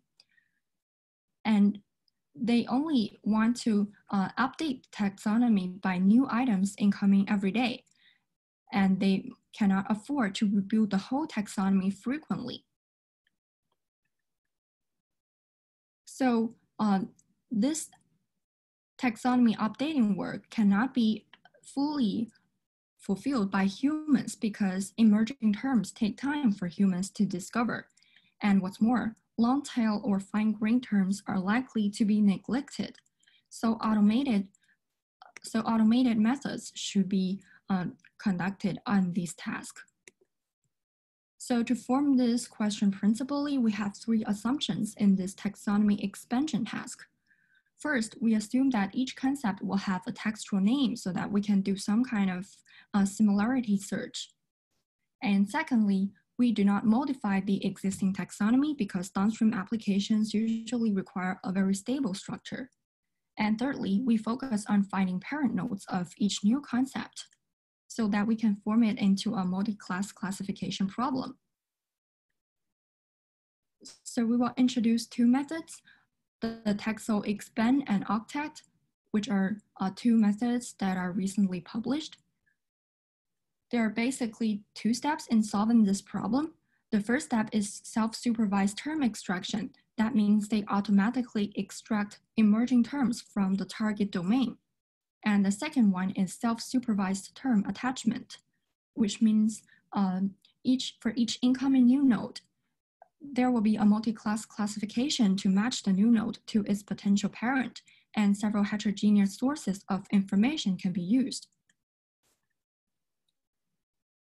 So in the self-supervised term extraction part, the Octet method adapts a state-of-the-art seek-to-seek model to extract the related terms. And their training data comes from the existing nodes in the existing large-scale taxonomy. so that they can find desired terms to be extracted. And after this step, the extracted terms will be used in the term attachment module. The octet method combines structural, semantic, and lexical representation to learn a term pair representation.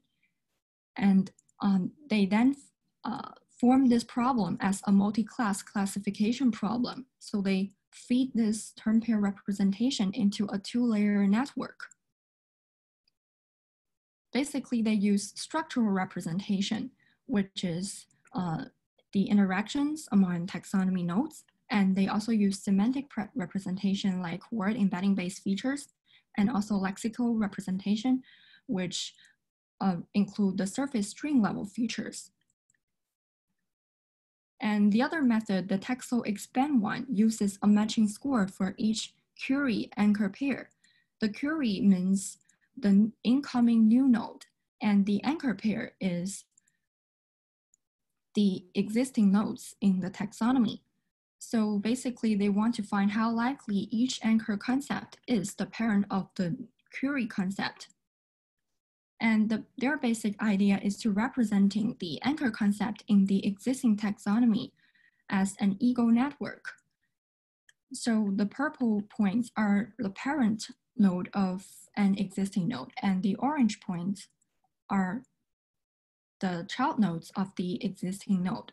So they use graph convolutional networks to represent the ego network, to learn the representation of the ego net. So how to learn these model parameters in like graph convolutional network without relying on massive human labeled data? Basically, they can sample training data from the existing large-scale taxonomy.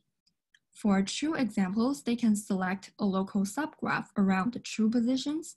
And for false examples, they can randomly sample some false positions and then select the local subgraph around these false positions. And these are the framework analysis of these two methods. Basically, for the octet method, if the extracted term recall is higher, then the edge precision will be lower. That means the newly added edges might have a lower precision if more related terms are extracted. So here they also provide a case study of the possible predictions of the algorithm. For example, for this word fresh cut carnations, they can correctly find a parent node of fresh cut flowers. And for this texel expand method, they provide an output of, so this figure describes how many query concepts can find their correct ground truth parent node in the existing taxonomy within the top K predictions of the output. So as you can see, a lot of terms can find their ground truth parent in the top 1 prediction output of the algorithm. For example, this Hindi language, it can find the correct parent as linguistics, and for this enriched food, it can find the correct parent of food science, and for metagame analysis, it can find the correct parent node as game theory.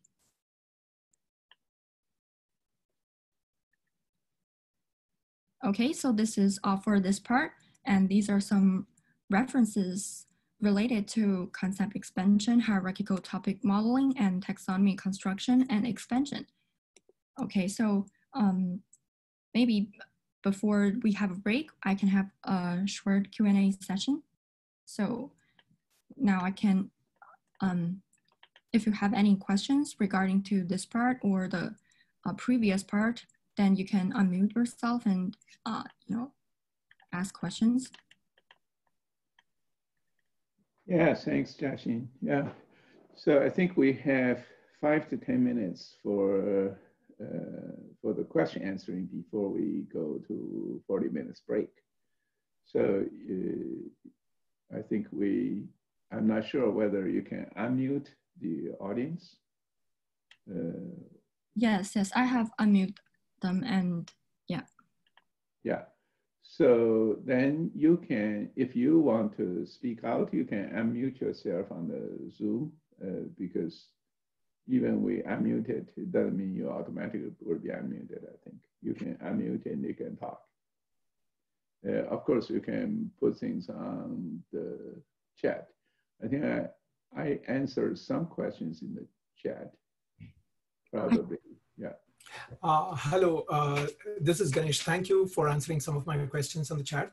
One question I have is, it's a fairly generic question. In many of your taxonomy generation methods, sometimes, I mean, it's probably commonly observed due to noise too. You see these cyclic generations, right? For example, you can say that A is a root of B and you also get B is a root of A. So have you observed patterns like this? And if so, then how do you kind of reconcile such cyclic relationships that are output by your methods? Yes, so this is, I think it would be some common problems in the taxonomy construction method. I think that there are some, so basically there are some previous methods to remove those conflicting edges, like the one that, so in our slides,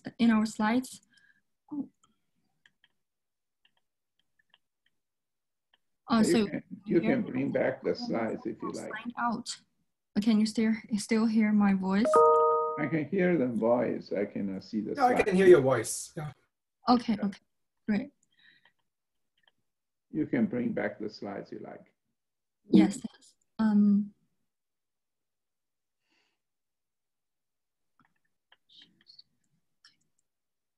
I cannot see your slides, but yeah, okay, yes. Can you see my screen now? Yes. Okay, so yes, there are some hypernymic organization methods that will prune those cycle edges and will retain the graph as a tree. And also, there are some methods that is proposed in this high expand paper. It is about global optimization of the taxonomy tree. So basically, it will determine the priority of these conflicting edges and remove those edges that have a lower confidence. So I think maybe you can refer to this paper. Thank you. Thank you. Yeah, I'll do that. actually, for this particular question, the next lecture, next part is discussing about the hierarchical topic mining. That one can also effectively reduce some cycling problem. The reason the reason is the topic usually sitting at a certain level. It's closer to its siblings. That's the one we are going to discuss, the hierarchical topic mining. Once you get into that part, you probably can see. Of course, for this, you see this range of the methods. The major motivation we developed so many methods is because if we do not have a clear supervision, humans do not give very clear, instruction which one is higher, which one is lower. Actually, you may generally introduce some noise. Okay, so to actually most of these methods is try to get this we call concept shifting problem. That means you introduce a wrong one, based on the wrong one, you probably introduce more wrong ones. So that's the reason we try to use mutual checking, like those co-rare, even set expand. The general idea is you ask multiple parties to vote before we can decide whether you are the true one selected or unlikely you are not in high quality. So we get a rounds of iteration, takes time, but every time when we pick up, we only pick up the most confident ones. So that kind of an ensemble, we call this is rank ensemble. That means we rank, we get multiple people, rank them, then only those people get to, majority vote or get a very high confident vote will take them, absorb them. Then we will base on the new seeds to do another round of ranking. So that's the general philosophy. Thank you. Thank you. Thank you. Thank you. So I also found a new question in the chat box. It says, what if there are synonymous class names such as TV network and television network? Would one of them become a negative class name? I think this is a very good question. Yeah, in our algorithm, we currently have not considered this kind of synonyms yet, but in this CG expand algorithm, it can somehow deal with this kind of problem, because it actually do not make these positive class names and negative class names totally, totally dispel from each other. Actually, they use some kind of ranking. So if the entities rank higher in the positive class name, but lower in the negative class names, then these entities will be chosen. So there is no direct,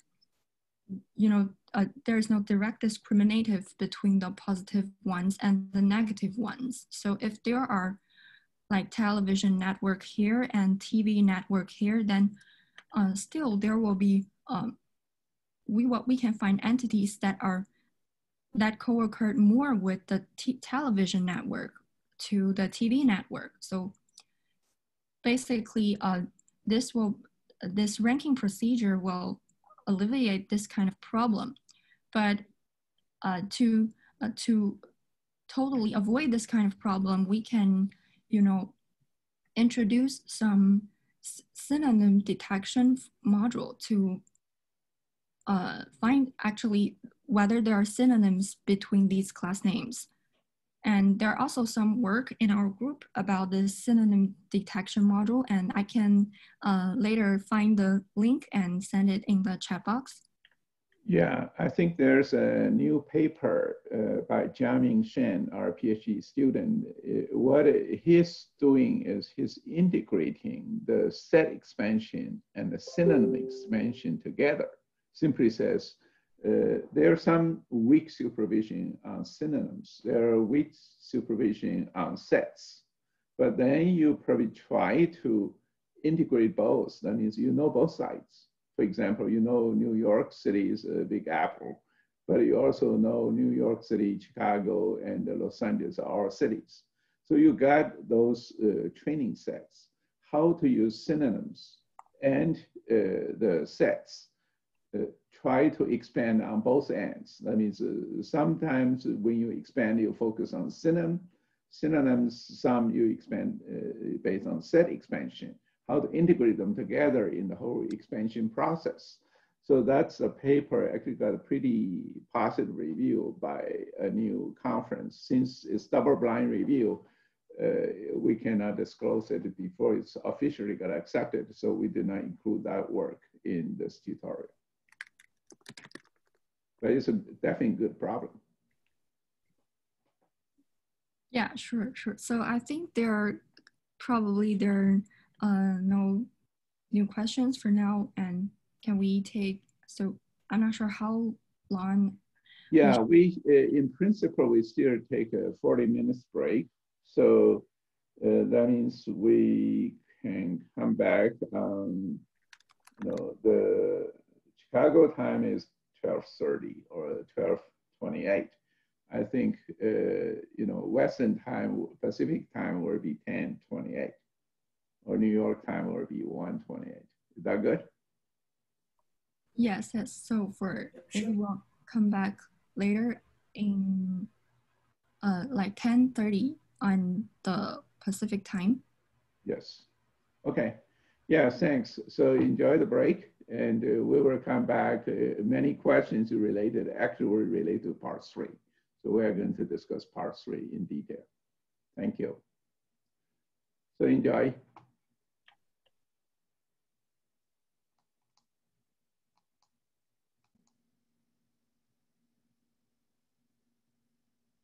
Thank you. Okay, so welcome back, everyone. Basically, in the first half of our tutorial, we introduced our text embedding learning and taxonomy construction. And in the second half of our tutorial, our major parts will be two parts. And the first one is called multidimensional topic mining. And the second one is basically on multidimensional text analysis. So in this third part, we'll be covering a set of lines of framework on unsupervised and weakly supervised topic modeling or topic discovery frameworks. And the first half of this part will be presented by me, and the second half, Jiaxin will take care of them. So, okay, let's first look at the introduction of topic modeling. So suppose we have a rather small scale text corpus. Of course, people can easily browse over all the articles, read them one by one, and then understand the contents in the text corpus. But the question is, what if we have a large scale text corpus, for example, like a news collection? So how to effectively, so an important question is how to effectively and efficiently comprehend this large scale text corpus. So our answer is that knowing what important topics are in this corpus is a very good starting point, because topic discovery naturally facilitates a wide spectrum of applications, from document classification organization to retrieval ranking, and also it can benefit text summarization.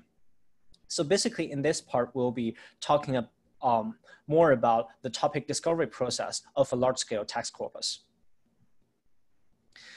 Okay, so the general idea of topic modeling is to use very little human efforts to discover topics automatically from the corpus. So how they do that, they basically model the corpus statistics. And they assume that each document has a latent topic distribution, and each topic is described by a different word distribution. And these two assumptions are shared by almost all topic modeling frameworks. And like shown in the bottom figure, we can have a set of topics described by different words. And for each document, we have its topic assignments or allocation as a distribution over topics. So we will only take this very classic and very popular, useful, successful topic modeling framework called latent Dirichlet allocation, or LDA, as an example for introducing the unsupervised topic modeling frameworks.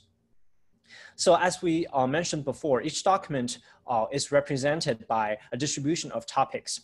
So this is very natural because a document can talk about different aspects or different topics. For example, a news document can be 40% on politics, 50% on economics, and 10% on sports, or something like those.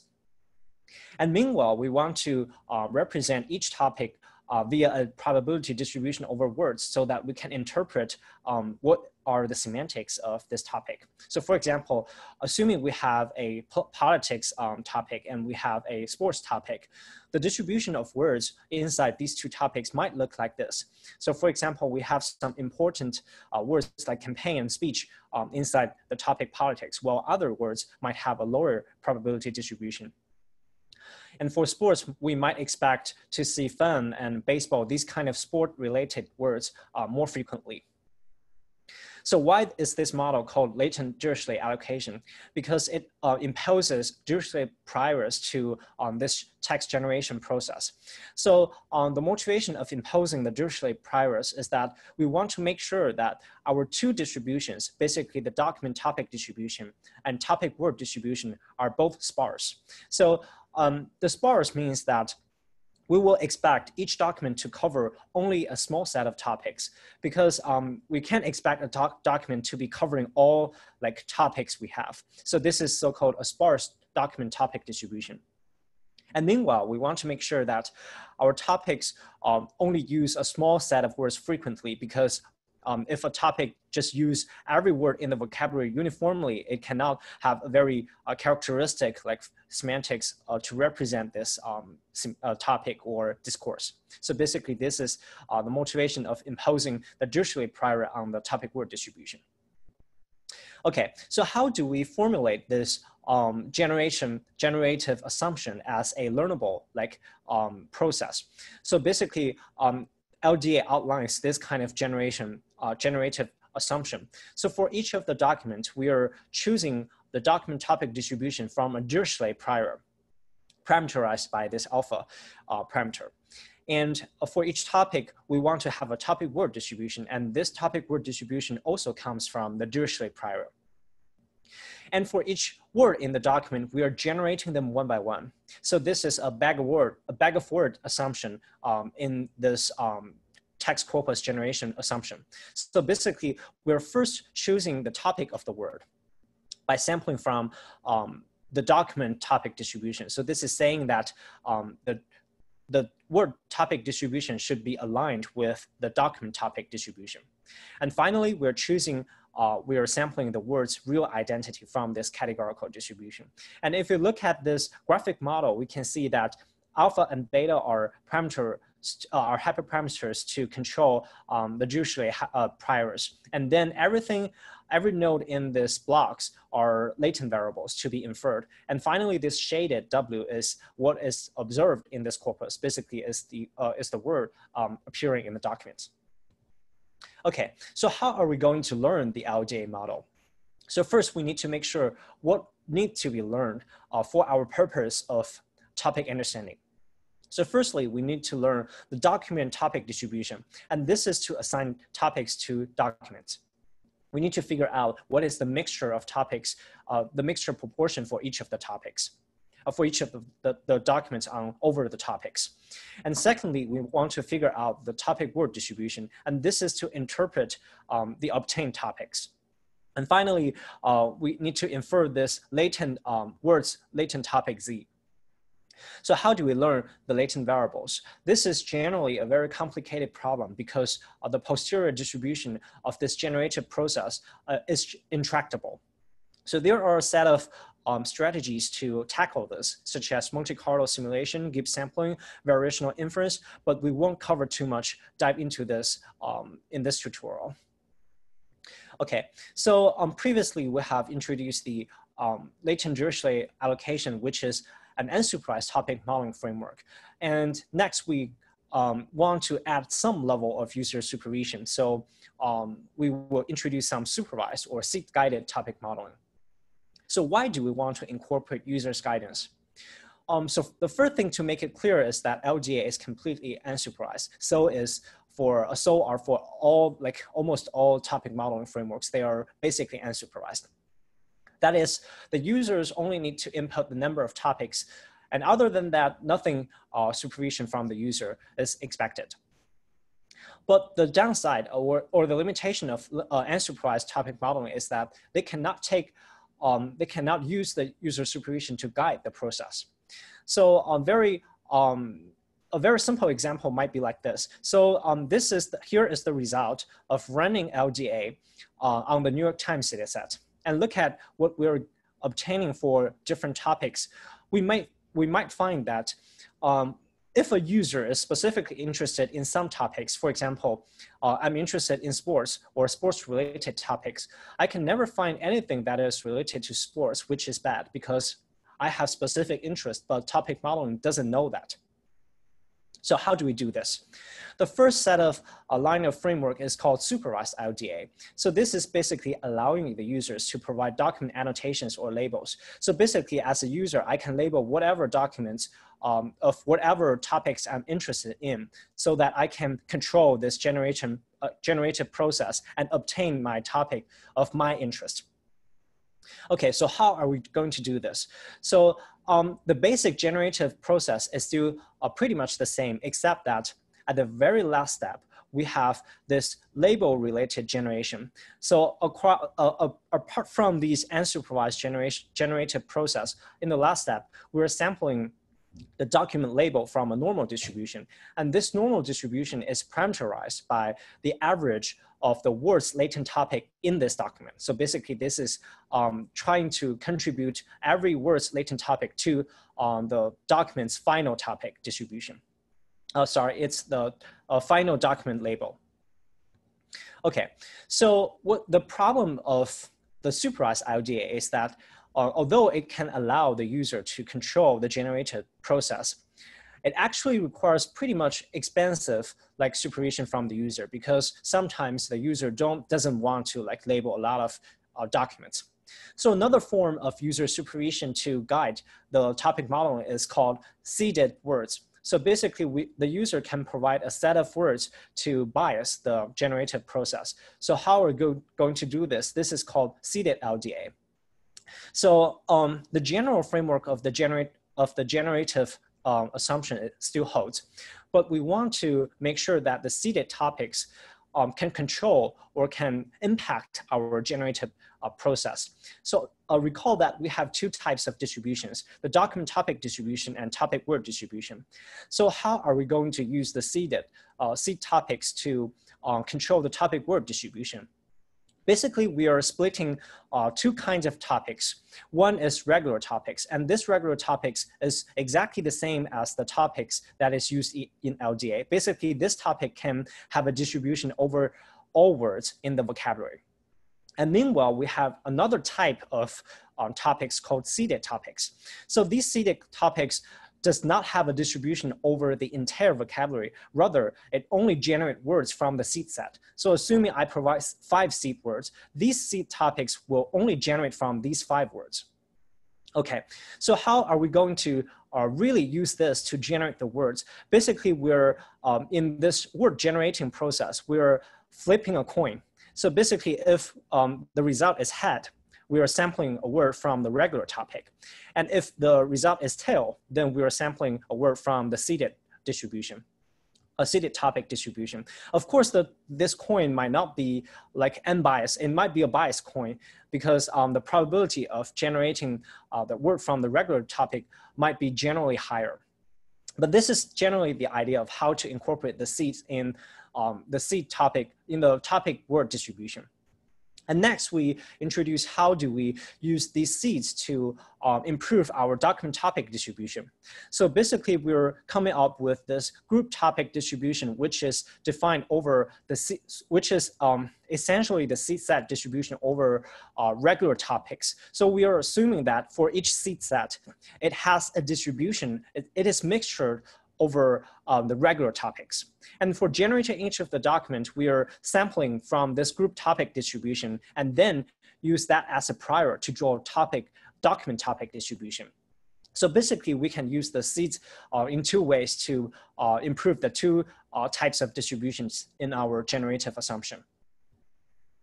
Okay.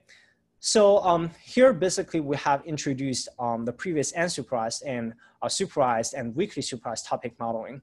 And next, we proceed to introduce our newly proposed task called discriminative topic mining. So our motivation of proposing this novel discriminative topic mining task is due to the limitations of previous topic models. So as we mentioned before, the unsupervised topic models, which is the mainstream of the topic modeling literature, actually fail to incorporate the user's guidance. And we mentioned that user's guidance sometimes are of high importance in terms of making the user satisfied with the results. So the topic models, since they are unsupervised, they basically tend to retrieve the most general and prominent topics, but these may not be of a user's particular interest, or they can provide a skewed and biased summarization. And secondly, the topic modeling frameworks fail to enforce distinctiveness among the retrieved topics. So why do we want distinctiveness? So this is because we as humans, we tend to understand the concepts via their uniquely defining features, and this provides the most clear understanding towards concepts or topics. For example, Egypt is known for pyramids and China is known for the Great Wall, and these are all uniquely defining features for the corresponding topics. So we can, with the help of them, we can clearly understand the corresponding concepts. Okay, so what is the bad thing about failing to enforce distinctiveness among the retrieved topics for the topic modeling frameworks? We provide a very concrete example here. So we ran the LDA on the New York Times dataset, and we show the 3 topics. So we can observe that the term United States actually appears in all 3 topics. And these kind of overlapping of semantics cause a lot of confusion and ambiguity in terms of interpreting the models, the model results, because we cannot clearly define what is the semantics for each of these topics. So we are motivated to propose this new task called discriminative topic mining. And we want to formally define our input and outputs. So basically, we're given a text corpus and set of category names. And our goal is to retrieve a set of terms that exclusively belong to each category to describe them or to represent them. And here we provide a very simple example. For example, the user might give us the United States, France, and Canada as the category names for the input of discriminative topic mining. And we want to correctly retrieve Ontario under Canada. This is a correct retrieval result because Ontario is a province in Canada and it exclusively belongs to Canada. However, it's incorrect to retrieve North America under Canada because the belonging relationship is reversed. Actually, Canada belongs to North America, not the reversed way. Also, it's incorrect to retrieve English under Canada because English is also the national language of the United States, which means that the term English is not discriminative under this circumstance. So we want to highlight the difference of discriminative topic mining from topic modeling. So firstly, we require a set of user-provided category names, and we only focus on retrieving terms belonging to the given categories. And our discriminative topic mining imposes strong discriminative requirements, and we require each retrieved term under each category to belong to and only belong to that category in terms of semantic relationship. Okay, so under this discriminative topic mining philosophy, we're developing 2 sets of topic discovery frameworks, one called Kate and the other called Josh. And the first one is published in this year's web conference. And the Kate model is used for discover flat categories, while the Josh model is extended to the hierarchical case. And this will appear in this year's KDD conference. Okay, so I would like to first give you the motivation of our proposal of the Kate embedding. So in a nutshell, we would like to take advantage of 2 parallel lines of text representation frameworks. The first line is we want to take advantage of what topic models can do. So topic models use document topic distribution and topic word distributions to model the text generation process. And topic models are able to discover the hidden topic semantics. But the bad thing about topic models is that they impose a bag of words generation assumption. So this is basically saying that we cannot use local context or global context to model the word semantics like we did in word embeddings. So basically the order information in the text are completely lost in this topic modeling process. And on the other hand, we have another line of popular text representation learning framework called word embeddings, and this is introduced in our first part. So the good thing about word embeddings is that they accurately capture the word semantic correlations in a distributed representation space. But we have mentioned that most word embedding frameworks still use local context to define the word semantics. So they are not exploiting like the document level statistics, which we call as global context. And also the word embeddings cannot naturally model topics because we're not assuming any generative process in this word embedding learning procedure. So there is no hidden or latent topics involved in this process. So our goal is to take advantage of both frameworks to arrive at our Kate embedding design. So let's first take a look at a very intuitive example. So assuming that we have a set of celebrities, they might come from different fields or they might come from different locations or countries. So how are we going to embed them discriminatively? So the answer is that it really depends, and we really have to have a criterion. Because if we don't have any criterion, we don't know which celebrity should be embedded closer to which other celebrities. So basically, if we want to separate them according to their fields, we might provide politics, science, literature to embed them according to their different fields. And if we want to embed them according to where they come from, their location, basically we can provide category names like England and United States. So the user interested topics or the structuring requirements can be easily reflected via these category names. So this is the motivation of why we want to do category name guided topic mining, because it firstly allows the user to provide some level of user guidance to make sure that the results is of user's interest. And secondly, it does not require that much human annotation or supervision. And the category names are, after all, very easy to be provided by the user. So what we're going to learn and optimize our model is basically formulating a text generation process. And again, we want to make sure that we incorporate the user's guidance in the form of seed words or category names. So we assume a three-step process. So in the first step, we are generating the document condition on one of the n categories. So this is the topic assignment step. And in the second step, we are generating each word condition on the semantics of the document. And this is to model the global context of each word. And in the third step, we are generating the local context of the center word. And this is to make sure that the local context is in consistency with the center word. And finally, we will derive our likelihood of the corpus generation used for optimizing our model. So basically, our objective will be a maximum likelihood objective, where the first term corresponds to topic assignment, the second global context, and the third local context. And we want to decompose this first term topic assignment into word topic distributions, because that is what we most care about instead of this document topic distribution. So the question becomes, how do we know which word should belong to which category? We want to figure out this word topic distribution, which is essential for topic interpretation.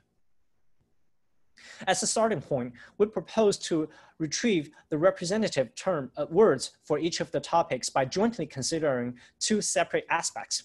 So the first aspect is relatedness. Basically, we want the representative terms to be closely semantically related to the category names. And this can be easily done by measuring the embedding cosine similarity. And second aspect is specificity, because we want the category representative words to describe the topic, and it should be more specifically in semantic than the category name. As an example, we want to make sure that Ontario, a Canadian province, is related to Canada and more specific than Canada as a representative term for the country word Canada. So we have already introduced how to learn embeddings in the first part of our tutorial. Now the question becomes, how do we know the specificity of words? Because this specificity signal is not naturally incorporated in the word embedding learning process. So we first propose this definition for measuring how specific or how general the word meaning is, called word distributional specificity. We assume there is a constant, or we assume that there is a scalar value, kappa, which is non-negative, that is correlated with each word, indicating how specific the word meaning is. So we expect that the bigger the kappa value is, the more specific the meaning word, the word meaning has. And we assume that this word will appear in less varying context. So to give you a very simple example, we will expect the word seafood to have a higher word distribution of specificity than food, because seafood is a specific type of food.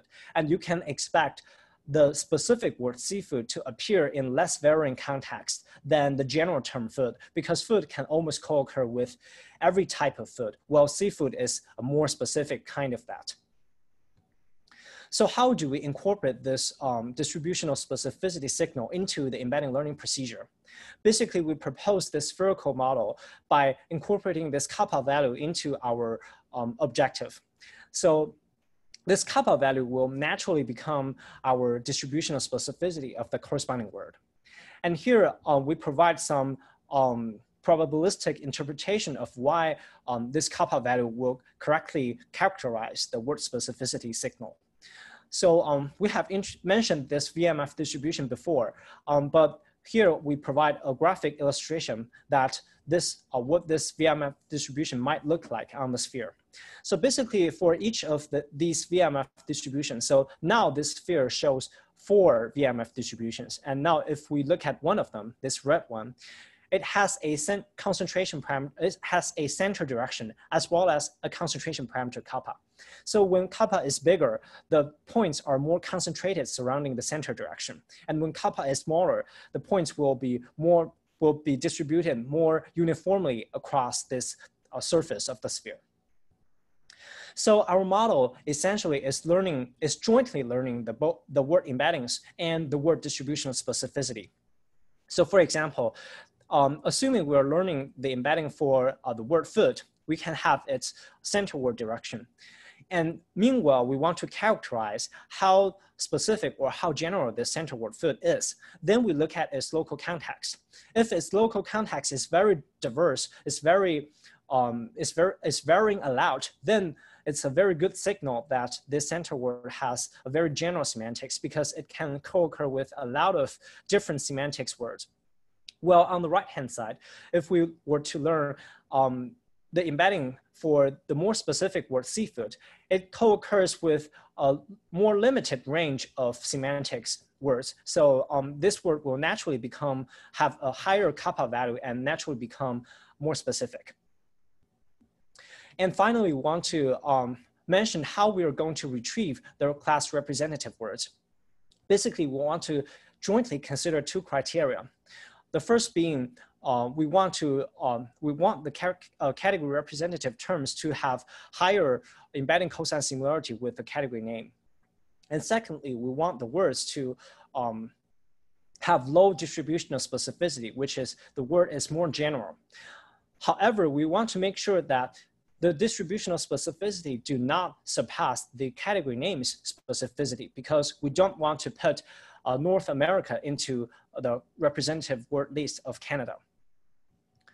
So our overall algorithm is conducted in an iterative manner. So in each iteration, we're training embeddings and then we're doing the representative word retrieval. And we repeat this process until we obtain enough category representative terms for each of the topics. Okay, so now we're ready to introduce our experimental results. So our experiments are conducted on the New York Times datasets and on the YOP dataset challenge. So each of these datasets have 2 dimensions. So for New York Times, it has topic and location. And for YOP review dataset challenge, we have food type and sentiment. So as we mentioned before, we can use different category names to learn different discriminative embedding space according to different topics. And we compare with the following baselines, including the unsupervised topic models, seed-guided topic models, and embedding-based ones. So here we show the qualitative results. So in along the columns, we show the different dimensions of the set of topics. Like New York Times, we can split them or discriminate them via location or topic. And on the YOP dataset, we can use food or sentiment as the criteria. And here we only show 2 categories under each of these dimensions, but they are pretty much representative for the overall results of our model. So we first look at the topic modeling-based framework like LDA and seeded LDA. They actually fail to retrieve very semantically coherent or correlated terms with the category name because they actually make bag-of-words assumptions and they fail to capture the accurate semantics that can be captured by embedding-based frameworks. So these frameworks are suffering a lot from semantic inaccuracy. And for these 3 embedding-based frameworks like topic word embeddings and labeled ETM, they are actually retrieving a lot of semantically relevant words like Germany, Spain, and Britain. But these terms are actually wrong in terms of interpreting the category Britain because they are essentially different countries. But if we look at our Kate result, we're actually retrieving a lot of category related and distinctive terms under these different dimensions. So our Kate model is very effective on capturing or leveraging the category names as the weak supervision to learn the specific embedding space for discriminating the specific set of topics. Okay, so here are the quantitative results. Basically, we're measuring on the topic coherence and the accuracy of how these category representative terms can describe the category name. And again, we're outperforming the baselines by a very large margin. Okay, so we also want to mention that our discriminative embedding can be applied to weakly supervised classification. So the so-called weakly supervised classification is that the users only provide the category names to guide the classification training. And there is no label documents as the training data. So we will introduce this West class model in the last part, in the fourth part. But for now, we only need to know that it is an existing classification model. And all we want to compare is to show that our discriminative embedding or weakly supervised embedding can outperform those unsupervised embeddings by a large margin. So basically, we're comparing with these famous unsupervised embedding baselines as the input feature to our West class model. So on the 4 dimensions, when using Kate as the input text word embedding features, they actually provide a lot of the performance boost over these unsupervised embedding baselines, which shows that our Kate model effectively learns the discriminative information that can well separate the categories and can benefit the classification performance. So we also did some case study. So this is the process of our embedding learning procedure. And in the very first epoch, the words corresponding to different topics are almost randomly distributed.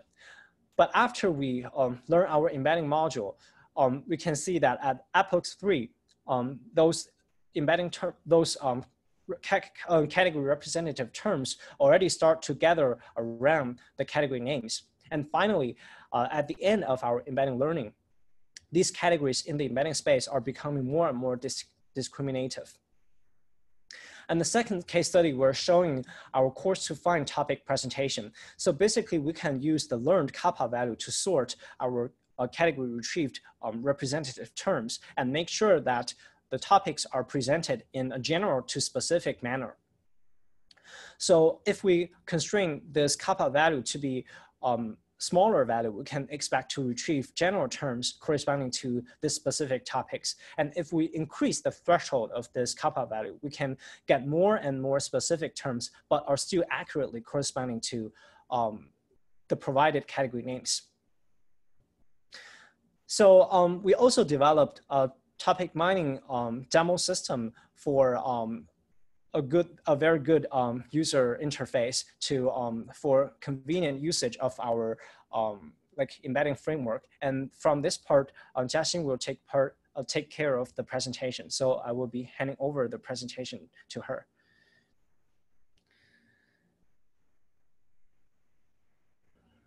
Okay, so yeah, I guess you can see my screen. So I'm now showing you our demo called Topic Mine, which is based on the Kate algorithm. And basically this demo is done on the DBLP, a subset of the DBLP corpus. And we want to show the power of Kate of generating the representative and discriminative phrases of the user input categories. So here we provide a list of suggestions of what topic names can be input. And we first want to show you the how do we mine the categories of data mining, natural language processing, and machine learning. So basically you can find that this table shows the category representative phrases under each category name. And you can find that these words are very representative to their own topic, and they basically shows the difference between these three fields. For example, the data mining has more emphasis on data analysis, and text mining is usually a word in the data mining field. And there is information network and so on. And in this natural language processing, there are also some subtasks that are subtasks or concepts that are related to NLP, such as linguistic resources, and lexical semantics, and so on. And for this machine learning, there are many things related to hyperparameter optimization, supervised learning, and many things related to naive Bayes, and also regression. And we also plot the, so previously we have introduced the kappa value for the as the distributional specificity of each word. So here we sort the words according to their kappa value. And basically you can see that these words are arranged from a coarse-grained to fine-grained way. So in this first level, these words are rather general, like the scientific data analysis, and linguistic resources, statistical methods, regression, hyperparameter. And in the second level, these terms start to become a little bit fine-grained, such as some tasks in these researching fields, like graph mining, pattern mining. And in the lowest level, actually the terms become even more fine-grained, and such as sequential pattern mining, frequent item set mining, community discovery, which are more fine-grained or are subset of their corresponding parents in the more coarse-grained level. And for this natural language processing, we can also find natural language understanding, natural language generation, and knowledge extraction in the second level. And the third level, there are more fine-grained tasks like semantic role labeling and visual question answering. And for machine learning, in the second level, there is logistic regression. And in the third level, there are more fine-grained techniques like kernel regression and EM algorithm. So we also want to show some other possible categories. For example, I find this one rather interesting. So we want to find what are specific words to distinguish research papers, demos, and tutorials.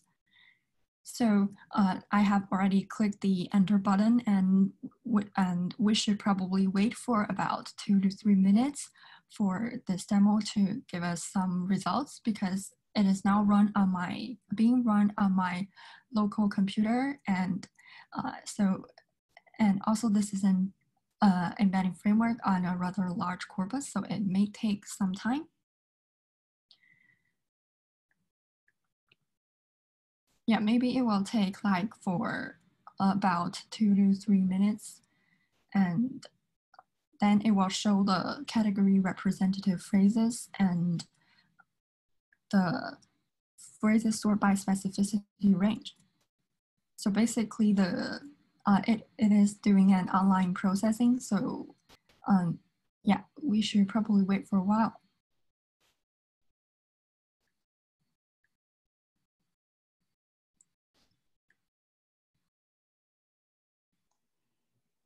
So Jiaxin, while you are running the experiments, we probably can, there are some questions maybe you can answer in the chat.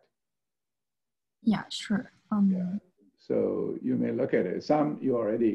I think some questions already sort of answered by for example, there are some questions say whether we can use embedding to help topic modeling. Actually, this is already answered to some extent.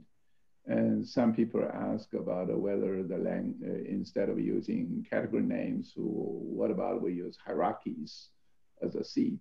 Actually, that's the one we are going to present almost immediately on your hierarchical topic mining. Yeah. So currently this machine is running on your laptop or running on a server? Yeah, it's actually running on my laptop. And so yeah, it's like about, so this is the running log, and it's now like, yeah, it almost have finished 60 or 70%. And maybe you can see that for every epoch of this embedding learning, we will generate one representative word for each category. So from the first epoch, there are only the category names, and in the second epoch, we generate scientific papers. And for demo, we generate user sessions, and for tutorial, we generate overview. And so we will in totally run 5 epochs.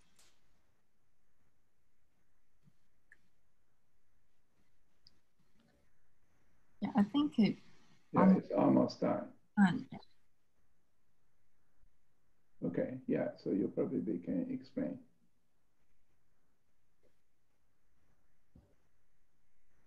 So these are the generated keywords in each round of the embedding training. And yeah, it's a little bit slow on my local computer. Yeah, and this is basically the results to discriminate these 3 category names. For the research papers, these terms are more related to written materials in research fields, like pathology reports, scientific articles, student essays, and medical record, and so on. And for the demo category, it is more related to the user applications, such as single user, streaming video, a graphical interface. So these are the, or live video, live streaming. These are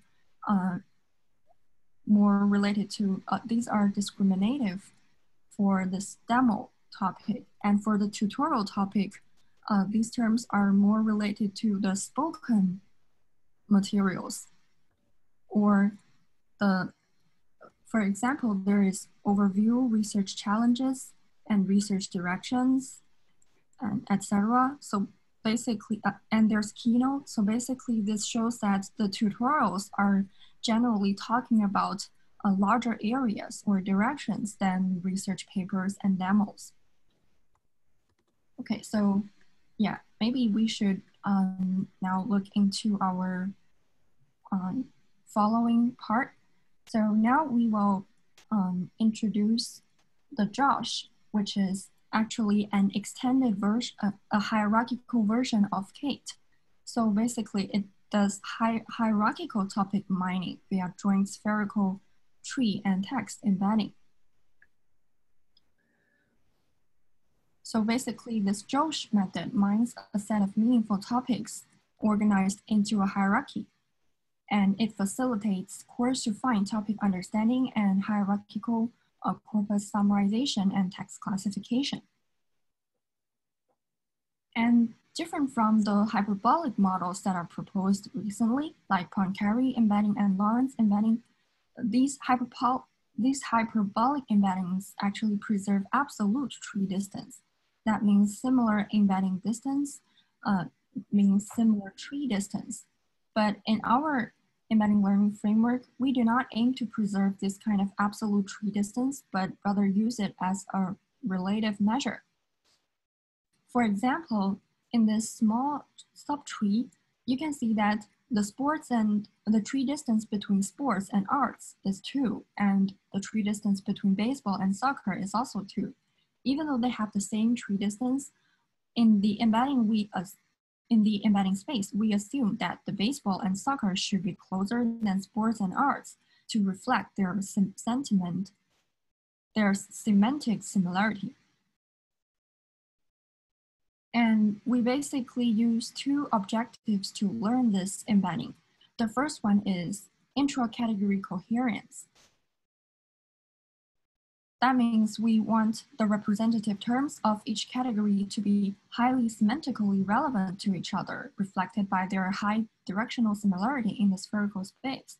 So this CI means the embedding of category I, and this term means and this WJ is one of the representative word and belong to this category.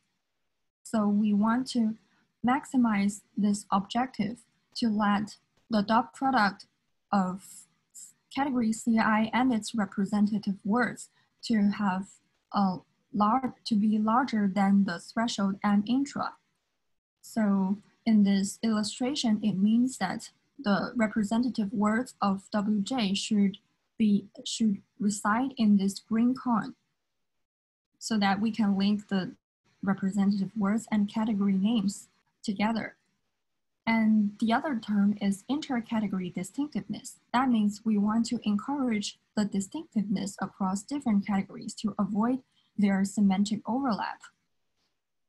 So specifically, this L-inter, we want to maximize this term so that the dot product between two different categories should be less than a threshold of 1 minus M inter. So that means here the C1 and C2 should have a rather large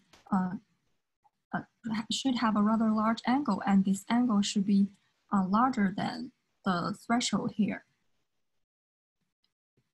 So since we're embedding this hierarchical structure, it will have many layers. So we want to recursively embed the local structures of the category tree.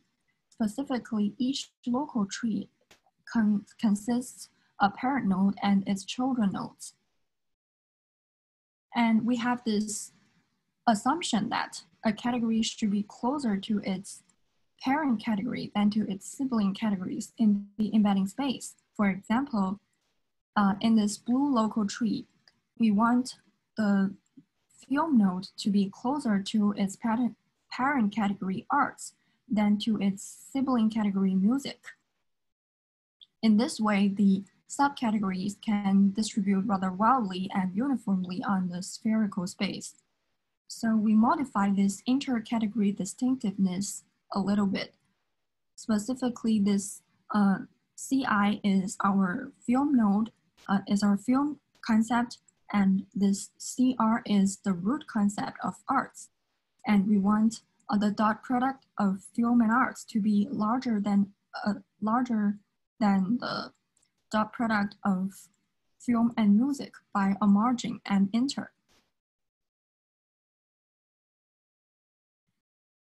And besides the taxonomy embedding, we will jointly model the text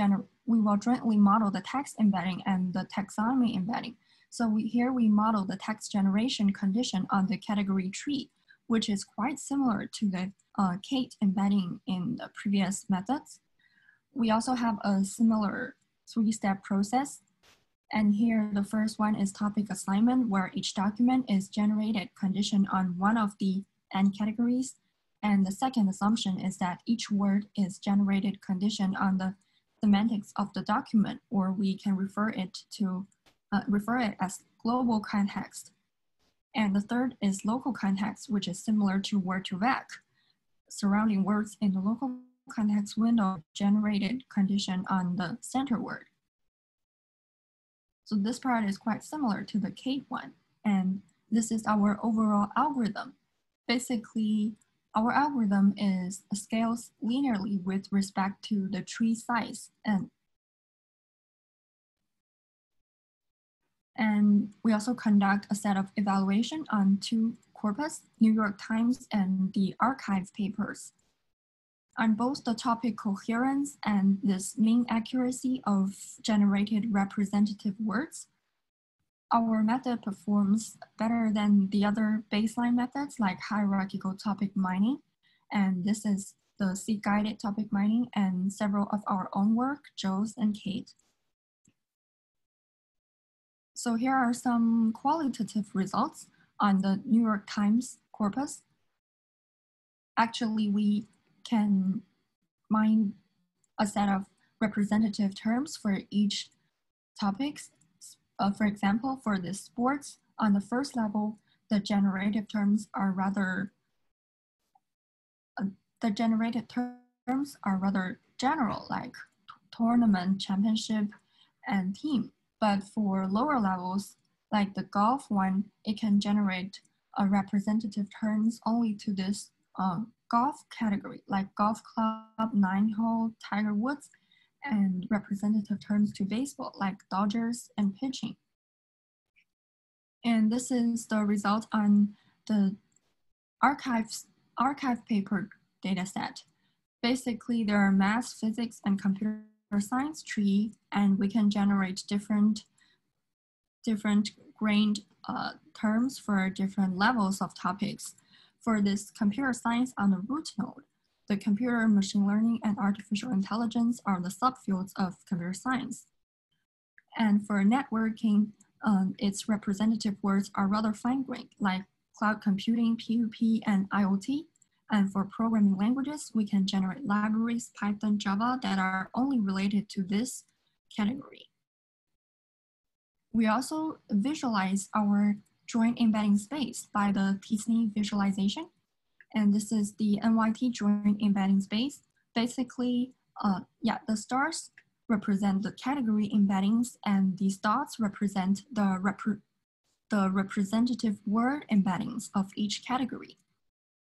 So basically, the root node stays in the middle, and the parent node stays in the center of each of their child node. And the children nodes, the embeddings of the child categories distribute rather equally around the parent node. And here is the joint embedding space of the archive dataset.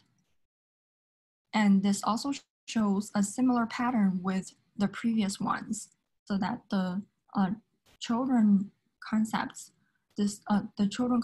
distribute rather equally and wildly around its parent nodes. So this is basically our topic mining section. And for more references, you can look into these papers. So yeah, if you have any questions, maybe we can have a short Q&A session. I think maybe we can just do the Q&A in the chat box because we still have one major part to go and we have like less than 40 minutes. Okay, yeah, so yeah, we will directly, so if any of you have questions, please put them in the chat box and we'll answer them. And now we can go to the last section. So Professor Han will be delivering this one. Okay, so yeah, I think there are some questions on the chat box about how to integrate, for example, using language model, integrate with our Josh or Kate. I think it's a very good question. Actually, to some extent, this part 4, we are going to discuss something related to this. By the time when we get it, I will just mention and remind everyone. So let me see. I'm sharing screen. I also start my video, so it may look a little more natural if you can see the person as well. So that's first, just get into this part 4. Part 4 is more like if we got all kinds of embeddings, okay, we got this topic mining as well, how we can use it in the text analysis. So this one we called multi-dimensional text analysis. Okay. So this talk basically we partition into a few parts. One is what's the motivation, okay? Why we want to do multi-dimensional text analysis.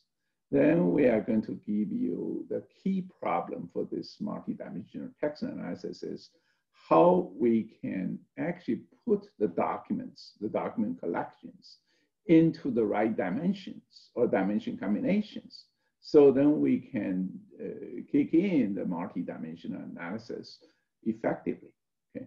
So if you look at the contents of weights, the first one is why we want to do multi-dimensional analysis. We say it very lightly. Then we get into the major part, essentially is document allocation or classification in this multi-dimensional space. Then finally, we get into the cube-based or multidimensional based text analysis. That part we also treated lightly. The major core part is how we put the documents automatically into the right place. Okay. So the first thing is we call these multidimensional analysis. In many cases, we put them into a text cube. Actually, you can psychologically or visually view them as a multidimensional space. We call this one as text cube. However, in the real analysis, whether you really put in the cube model or not is not that essential. But the essential thing is you really want to think, my group of documents is in the right place. Okay, so you can think in this way. Then you get into brand, product, field, all these things. Okay. Let's look at the so-called multidimensional text cube. Okay, the multidimensional text cube means you put the documents into multidimensional space. Of course, some documents may be related to more than one dimensions, very likely, or even may be related to the constants within one dimension. Just give you a simple example.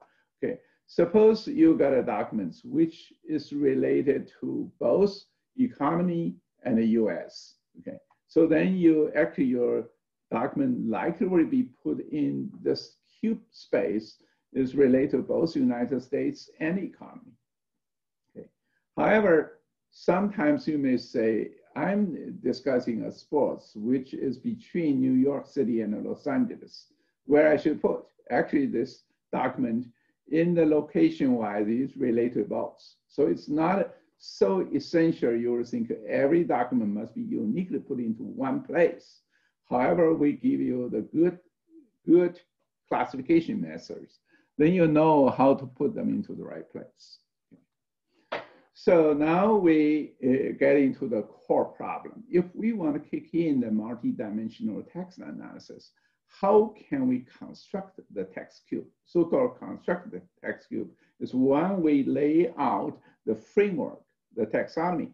For example, if you look at the events, you may think the events may be one part related to disaster, another part related to sports, and so on. And under disaster, you may have COVID, you may have a hurricane, you may have fire. Okay, so then you can go hierarchical way. That one we say is related to taxonomy construction. We discussed in our part 2. Then we get into document classification. Essentially, document classification means we want to put the documents into the right cell. So if it's about a Japan disaster in 2015, we will put into this first cell, okay? So that's basically the document classification problem, okay? Now we get into a few algorithms or methods which represent in a few papers. The first paper we introduced actually is called Doc-to-Cube algorithm. By name, you probably can think about it. You get lots of documents. You want to automatically put them into the cube. Okay. This one was published in ICEM 2018. Then we are going to introduce a few. I think in the previous part, we did introduce like in Meng's Kate algorithm. When we do the document classification, we actually use this West class. So-called West class is weakly supervised neuron text classification. We just abbreviate them as West class. Then for the hierarchical version, we get a West class, incorporate the metadata. We get into the CGI paper, MatCat. The most recent one is immediately related to some people in the Jetbox, said how we can use a language model to work together with, Josh, Kate, these algorithms. Actually, we're going to show you this one, which has not been published yet, even we got a very positive review because it's double-blind review. We could not disclose the authors and the venue, but we will give you a little flavor on likely what we can do by introducing BERT or those kind of language models. Okay. So let's first look at the Doc-to-Cube. Okay. Doc-to-Cube, the general philosophy of this. Okay. Suppose we get lots of documents, but nobody wants to label them to give you a good sample because you get millions of documents. How many real sample you have to label them? Say this one belongs to class A, this one belongs to class B. It's a lot of tedious work. Okay, what we claim is this: what about people just give you the dimensions, and each dimension they give you, say, labels, okay, or names. We call category name. You think about this. For example, for themes, people can give you like sports, politics, economy, entertainment, or whatever. They can give you this. For countries, they can give you like USA, China, Russia, Germany. They can give you this. And then they can give you years or the month or something. So we have 3 dimensions. Suppose we have topic dimension, time dimension, location dimension. However, once you get into the concrete documents, like the first one, so the Super Bowl is on the air from Chicago, Illinois, or something. How could you put this one into the right cell? Of course, by human, you say, oh, that's easy. It is about USA, it's about Super Bowl is sports, and then that says 2017, I put in the right cell. However, in most cases, you have the constants or names. They don't really have the class label. And for some class label, it even could be wrong. Later, we'll give you examples. However, you look at this, you say, if I have an automated mechanism, I'll read this one, I put in the right cell, in a sense. I classify in this part, in the topic part, I put it into sports. In the location part, I put it into US.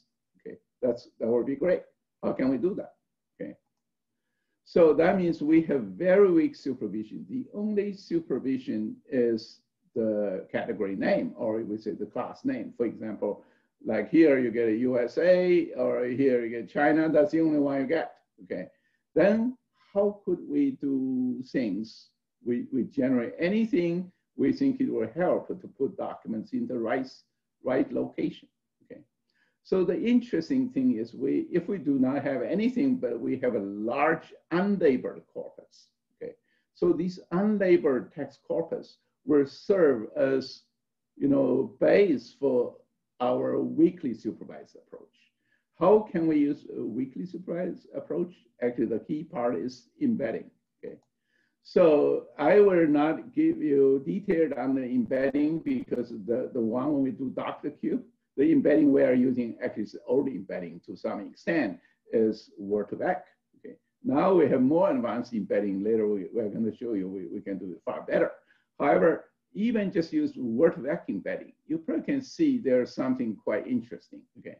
So the general philosophy, I go back to this, I will say is you got a label. Okay. You get a class label, you get documents, and you get lots of terms. Okay, what embedding you are going to get is you're looking at a term, distribution between the label and between the documents. And with this, you gradually, based on embedding, you enlarge your word. Some words could be good dimension or category distinctive or disclosing words. Let's see. I'll give you this example here. Okay. Let's look at this. Suppose you just got a term called stock market. Okay. You actually do not know, of course, human knows stock market must be related to economy. Okay. But how the machine automatically know this? Okay.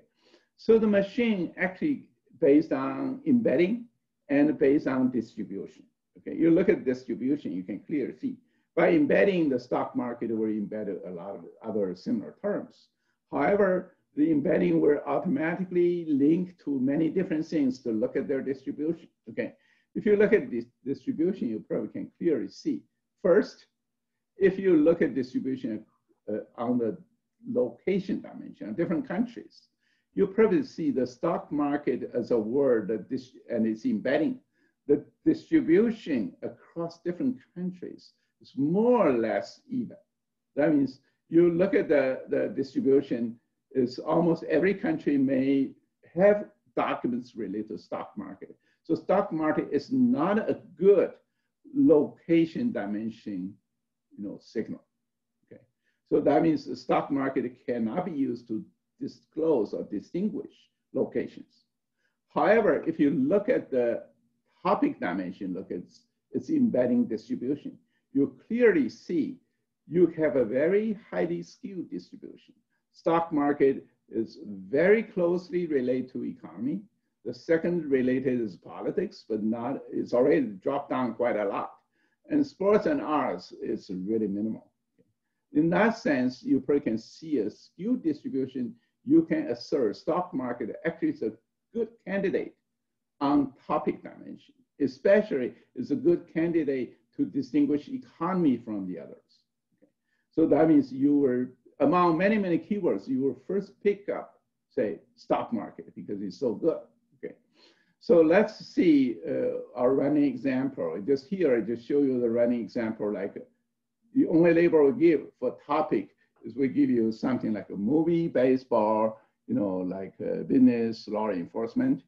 Like in the location, we give you Brazil, Australia, Spain, and China. Those are the labels, the keywords, okay? With this label, you probably can see like movie. With running this, doing this seed expansion based on many candidate keywords and their embedding and their distribution.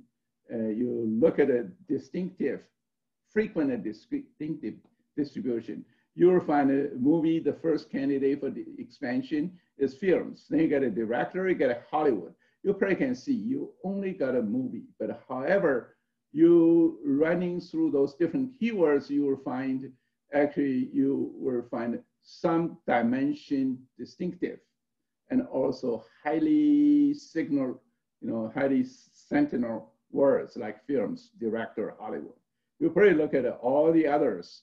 You grab like China, you grab Chinese, you grab Shanghai, you grab Beijing.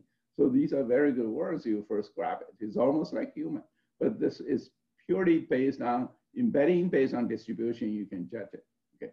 Of course, the technical details, I'm not going to get into very detail, but this actually shows you only have the label names. You still can do a lot of things. Okay. Now we get into our second one. The second one is West class. Okay, West class general philosophy is we use weakly supervised neural text classification. Okay, the general philosophy is we may have various kinds of weak supervision. For example, people may only give you a label service name like a politics versus sports versus technology, or people can give you a set of class-rated words. For example, for politics, they can give you a bunch of 3 to 5 or to 10 keywords. Same thing for sports, same thing for software. Okay. Or they can give you a set of label documents. That means if somebody give us a label, we're not wasted. We still can use it. Okay, we are going to, when we do the experiments, we will show you for each kinds, we actually can use the label effectively to do these classification. Okay, and how we do this? Okay, actually there are two major things, two major steps. One we call pseudo document generation. The pseudo document generation means since we only give the class label or very weak supervision like a set of keywords, the signal could be biased, could be very sparse. We want to actually use the pseudo-generative, use generative model, generate some pseudo documents so we can remove certain kind of sparsity problem or bias problem so that we can have better, balanced pseudo documents for each class. Okay. Then we feed this one into deep learning model, for example, CNN or RNN or any other things we think if you think you like or is useful. And we get this parameter. Okay. With such parameter, we actually can get unlabeled documents feed in, and then we will generate the correct labels. Okay. So that's the whole document classification process with weak supervision. Okay. The details, because the limited time, I think you already see Meng give lots of these formulas.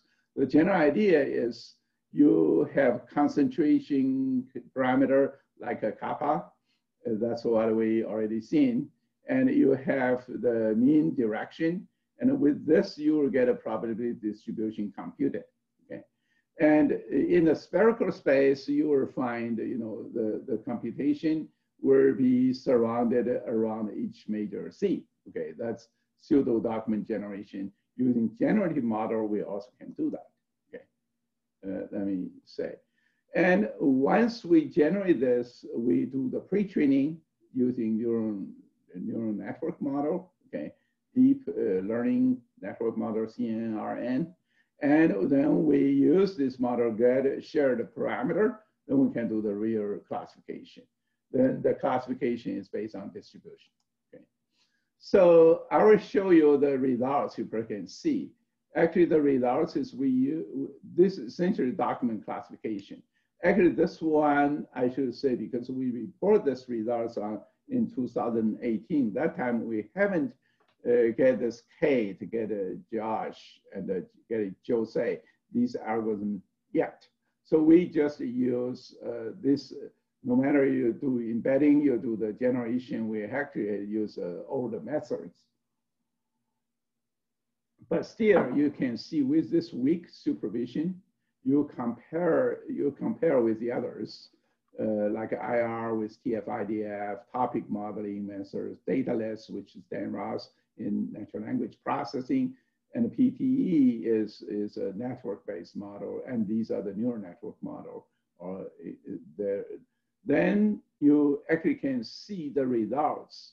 Probably you can use only label as supervision or keywords as supervision or a set of documents supervision. The so-called weak is the labels essentially just one label. Keywords just like 3 to 5 keywords or document. Later, I'm going to show you, you give more labels, actually, some methods can jump up a lot. But anyway, you can see using very weak supervision, these West class, HAN is one neural network model, CNN is another one. Then you probably can see the CNN one already, in both the deep learning model with this weak supervision. For New York Times, AG News, or Yelp Review, you get really high quality.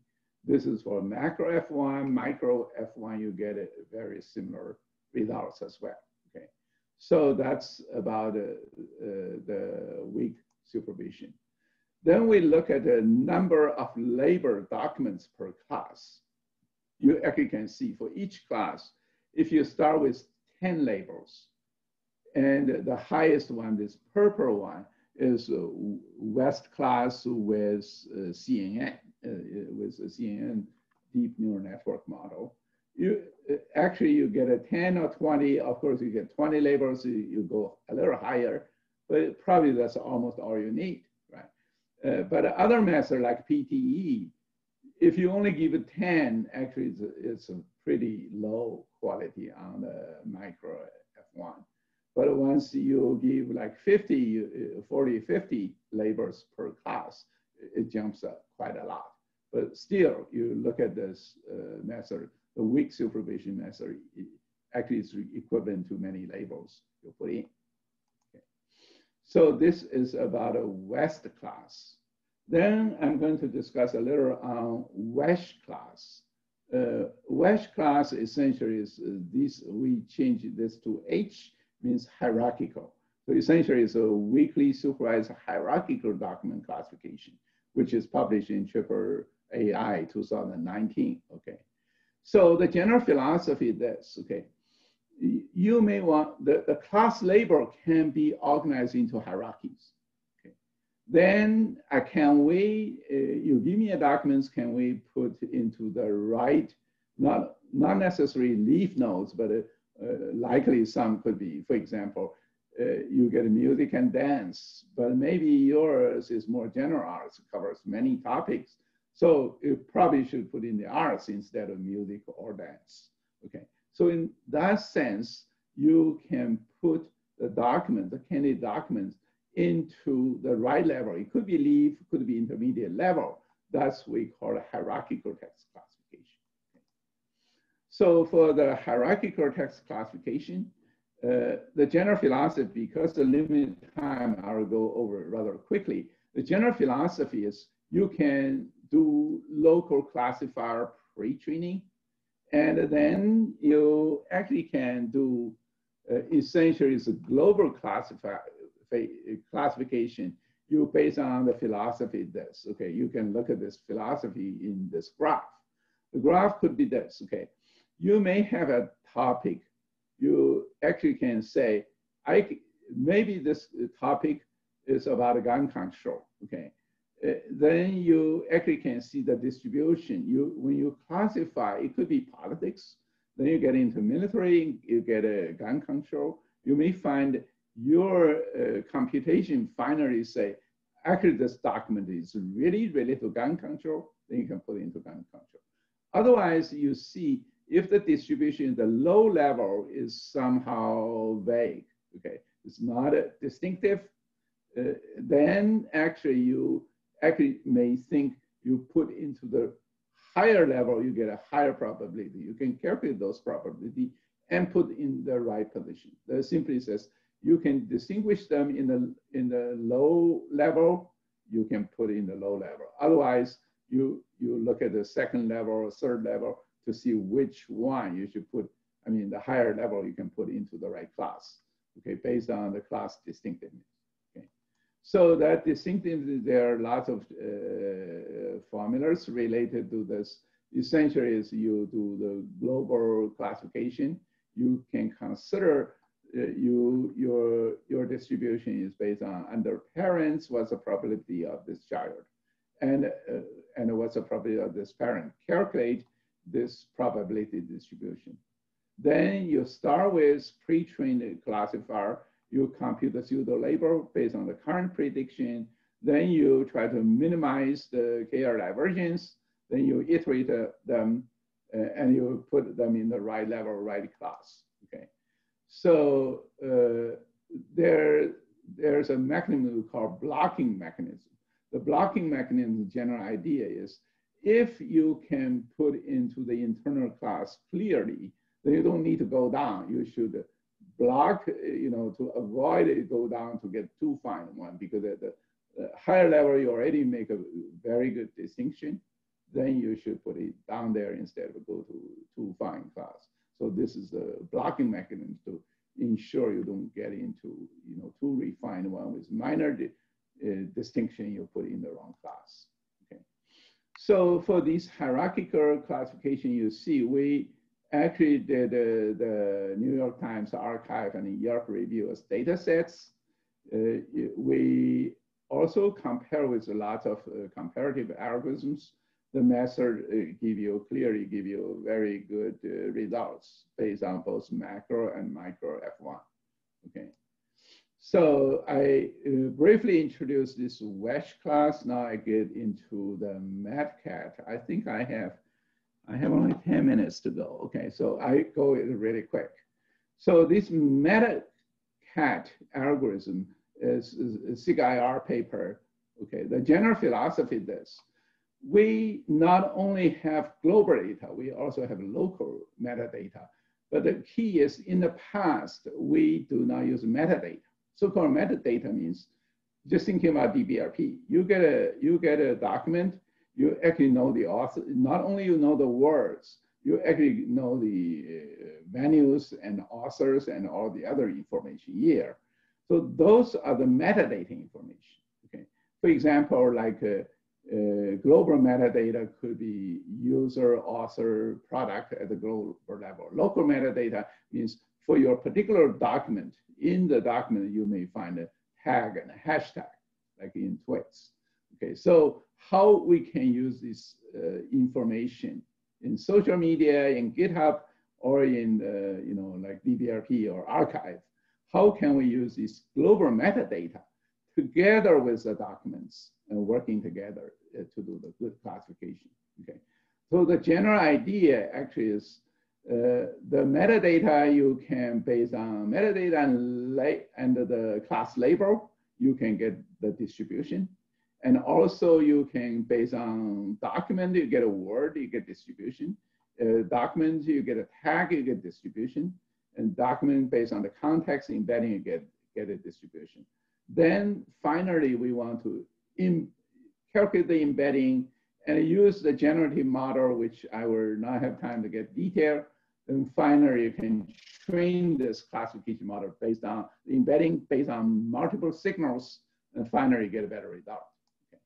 So I'll give you the last one is the neural network language model. That's exactly respond to some chat box, some audience actually gave us a very good question. Say we got into, like a West class, West class, we got a different embedding. Now people actually got a lot of language models. For example, BERT, Roberta, Electra, all these things are BERT. So how can we use pre-trained large-scale general knowledge to help our classification, help our embedding, working together with it?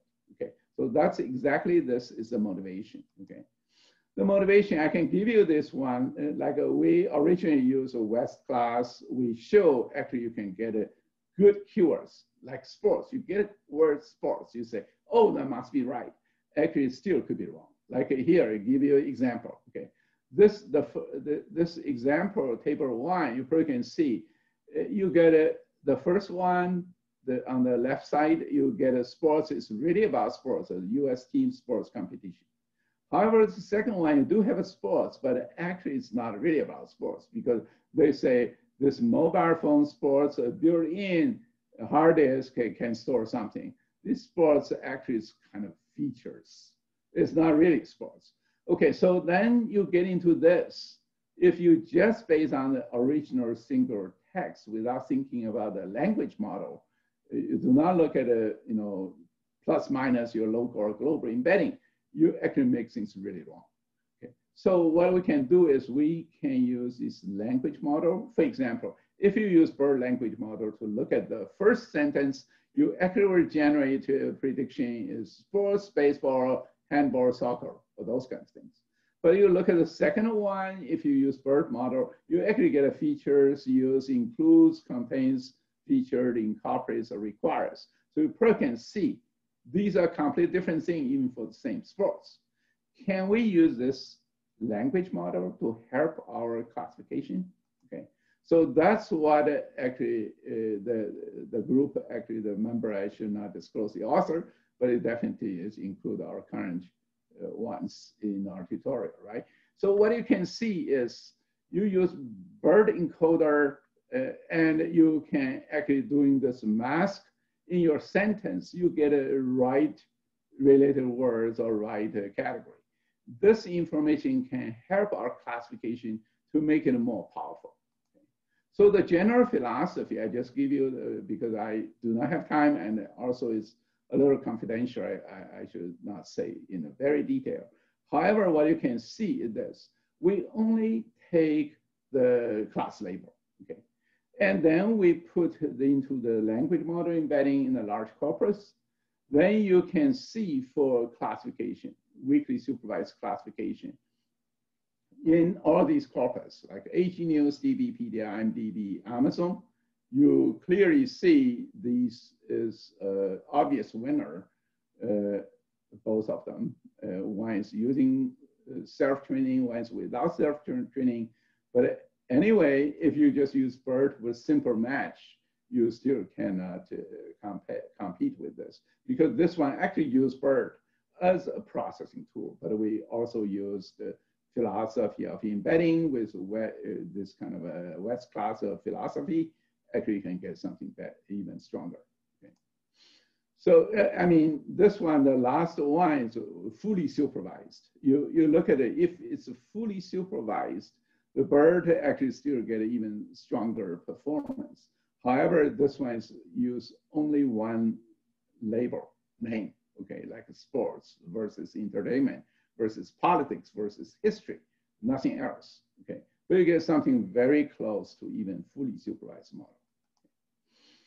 So then finally, I have only 5 minutes. I basically give you how we should do semantic analysis. Okay, the semantic analysis, if we put things in the queue, actually it becomes very powerful. For example, this one is years ago, we manually put the documents into the high dimension queue.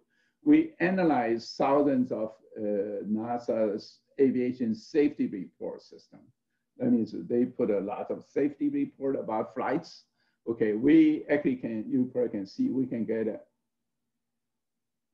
like a similar documents finding, like a keyword distribution, like for example, you say snow, you want to see where it contains snow. Snow, you actually can see in this aviation report system, the snow mostly happened in the, I think this one is related snow, happened in those regions, dark region, like Alaska or North Dakota or some places, Montana or something. You probably can clearly see for aviation, the pilot communication related snow is around the snow region, okay? So then with another interesting thing is we can do comparison. The comparison in the high dimension space becomes very useful in the sense you put documents in the right class. Now you want to compare, for example, you want to compare US economy versus China economy, or you want to compare China politics versus China economy. Then you probably can see, you just based on these multi-dimensional cube, you immediately can get all the distinguished keywords. The general philosophy is we use three measures. One we call integrity. Usually you get a high quality phrase as high integrity. You get a popularity, means those phrases are reasonably popular. But distinctiveness means you want to compare A and B. You want to find these words or phrases which are integrated, popular, and distinctive. Okay, so we combine them as a joint measure.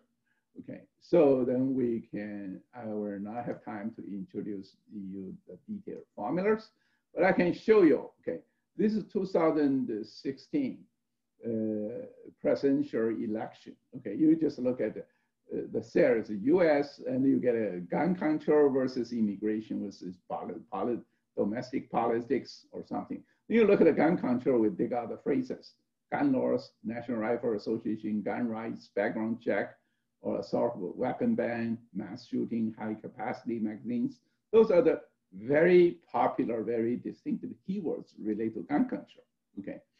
The interesting thing is we show the politics, which looks very reasonable. I give a talk in medical school at UCLA. The medical doctor says, if you can do this, now I'm going to ask you to do something real in PubMed. They actually told us there are 6 categories of heart problems, cardiac diseases. They want to find which protein is related to which particular class of the disease. The reason they have a hard time to find this because those proteins actually shows almost everywhere in almost every disease. They want to see which protein plays a major role in this disease, but not in the others. Okay, that means you need a popular and distinctive analysis. And we run through this. We actually give them like top 5 or top 10 proteins. They got so excited. Why they got excited, the medical doctor told us, we found number 1 is exactly the one they use it to treat patients. However, some patients have no response on the treatment of number 1 protein. They want to find other proteins. It's buried in millions of documents and varies with many similar proteins. It's very hard to find. And we found number 1 is right.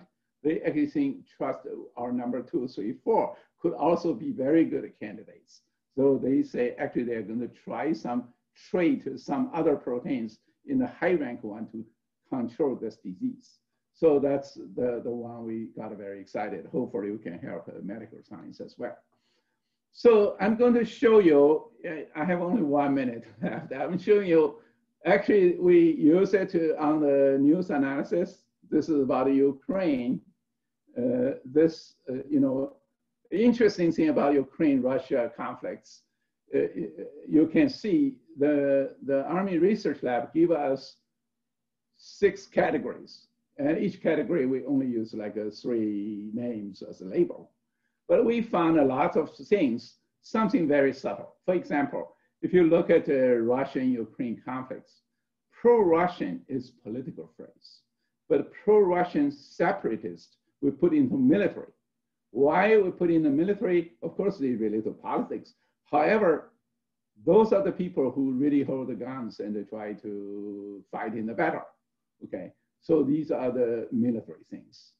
The interesting thing is the Army Research Lab found one thing they say we could be right. We could be wrong is surface-to-air missile. They say you put into civilian. How surface-to-air missile put in the civilian but not in the military? Yeah, we thought we made a mistake, but when we look at it, we found in the whole Russian-Ukraine conflict, surface-to-air missile was never used in military fighting, but only used to shut down the civilian airplane. Okay, so all the surrounding reports, everything surface-to-air missile is on shut down civilian aviation airplane. So that's why we put into civilian. So you probably can see it's pretty interesting in the sense you are not doing general bird. You are putting this into the right documents, you put in the right category. Okay, so for Hong Kong protest, you probably can see we only give 5 categories: political, police, economic, information, infrastructure. Then you look at this, like a Carrie Lam is political, everybody knows. And police, you look at a water cannon, pepper spray, petrol bomb, bean rounds, and fire tear gas. These relate to police and the protester conflicts. And information, you actually can see those are the information, including internet censorship, including Weibo, including Global Times, you know, all these related to the news, to the information. Okay, you probably can see it's pretty smart. And we use it for COVID analysis as well. For example, remdesivir, okay, which is the one which is popular use for treat COVID-19. You see the documents. These are the sentences in the documents. You click it, you get a PubMed articles. And these is, you can get a high level. For example, you say, I want to find articles on coronavirus causes disease or syndromes. Then you probably can see we get into these articles. This is a meta level, and you get the sentences right out. Okay. So I think we finished this. We really don't have time, but I can just finally wrap up to conclude our tutorial. I intentionally make it really short. So this is only, okay, sorry. This is our starting point. Let me get into the ending point.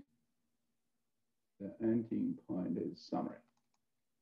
So I only use, 2 slides.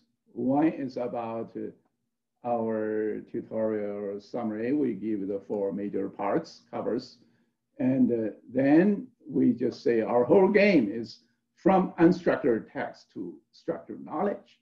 And there are lots of research frontiers.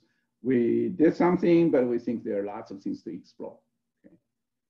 Finally, we just show, we got lots of research papers or books. Starting from data mining, now we move more and more into massive text, how to do embedding, how to do multi-dimensional analysis of the text.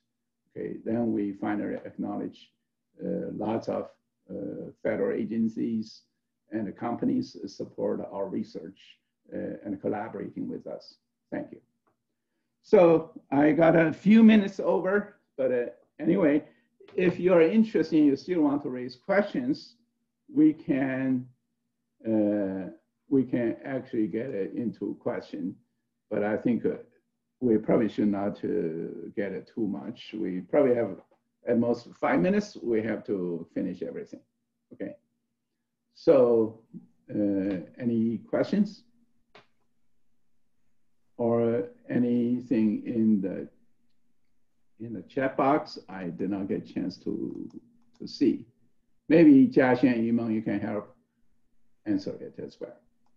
Yeah, so I think although we have limited time for our tutorial presentation, you can always post your questions in the vFair chat box after we end our tutorial in the Zoom application. I believe that vFair chat box will be valid for this entire duration of our KDD conference. And also, even after the KDD conference, if you want to ask any questions or have any comments, feel free to reach out to us via email or maybe visit our GitHub accounts and post any issues if you encountered any when running our code or something. Yeah, I should thank Meng and Jiaxin for the brilliant work, because this tutorial essentially, not only they spend that much effort to prepare and lecture the tutorial, they spend more time to do research. And the tutorial, if you look at majority of the contents are their work and published in the last 12 months. You probably can see. Of course, they still have lots of things in the queue yet. But these are our rising star in the lab. Okay. Thank you. So, Jiaxin, you have unmuted everybody? Yes, I have allowed them to unmute themselves. So if any of you have questions regarding the previous parts, you can unmute yourself now. Yeah.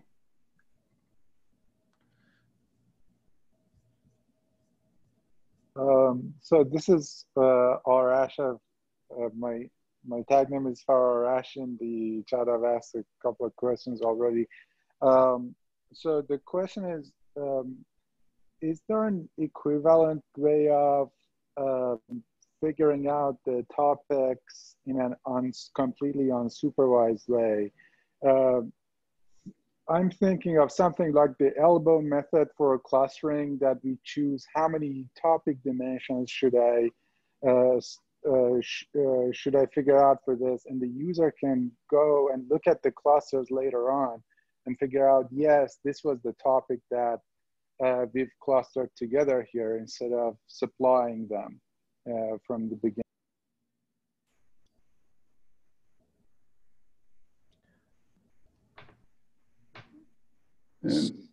Maybe you can make your question a little more succinct, so we can answer more concrete.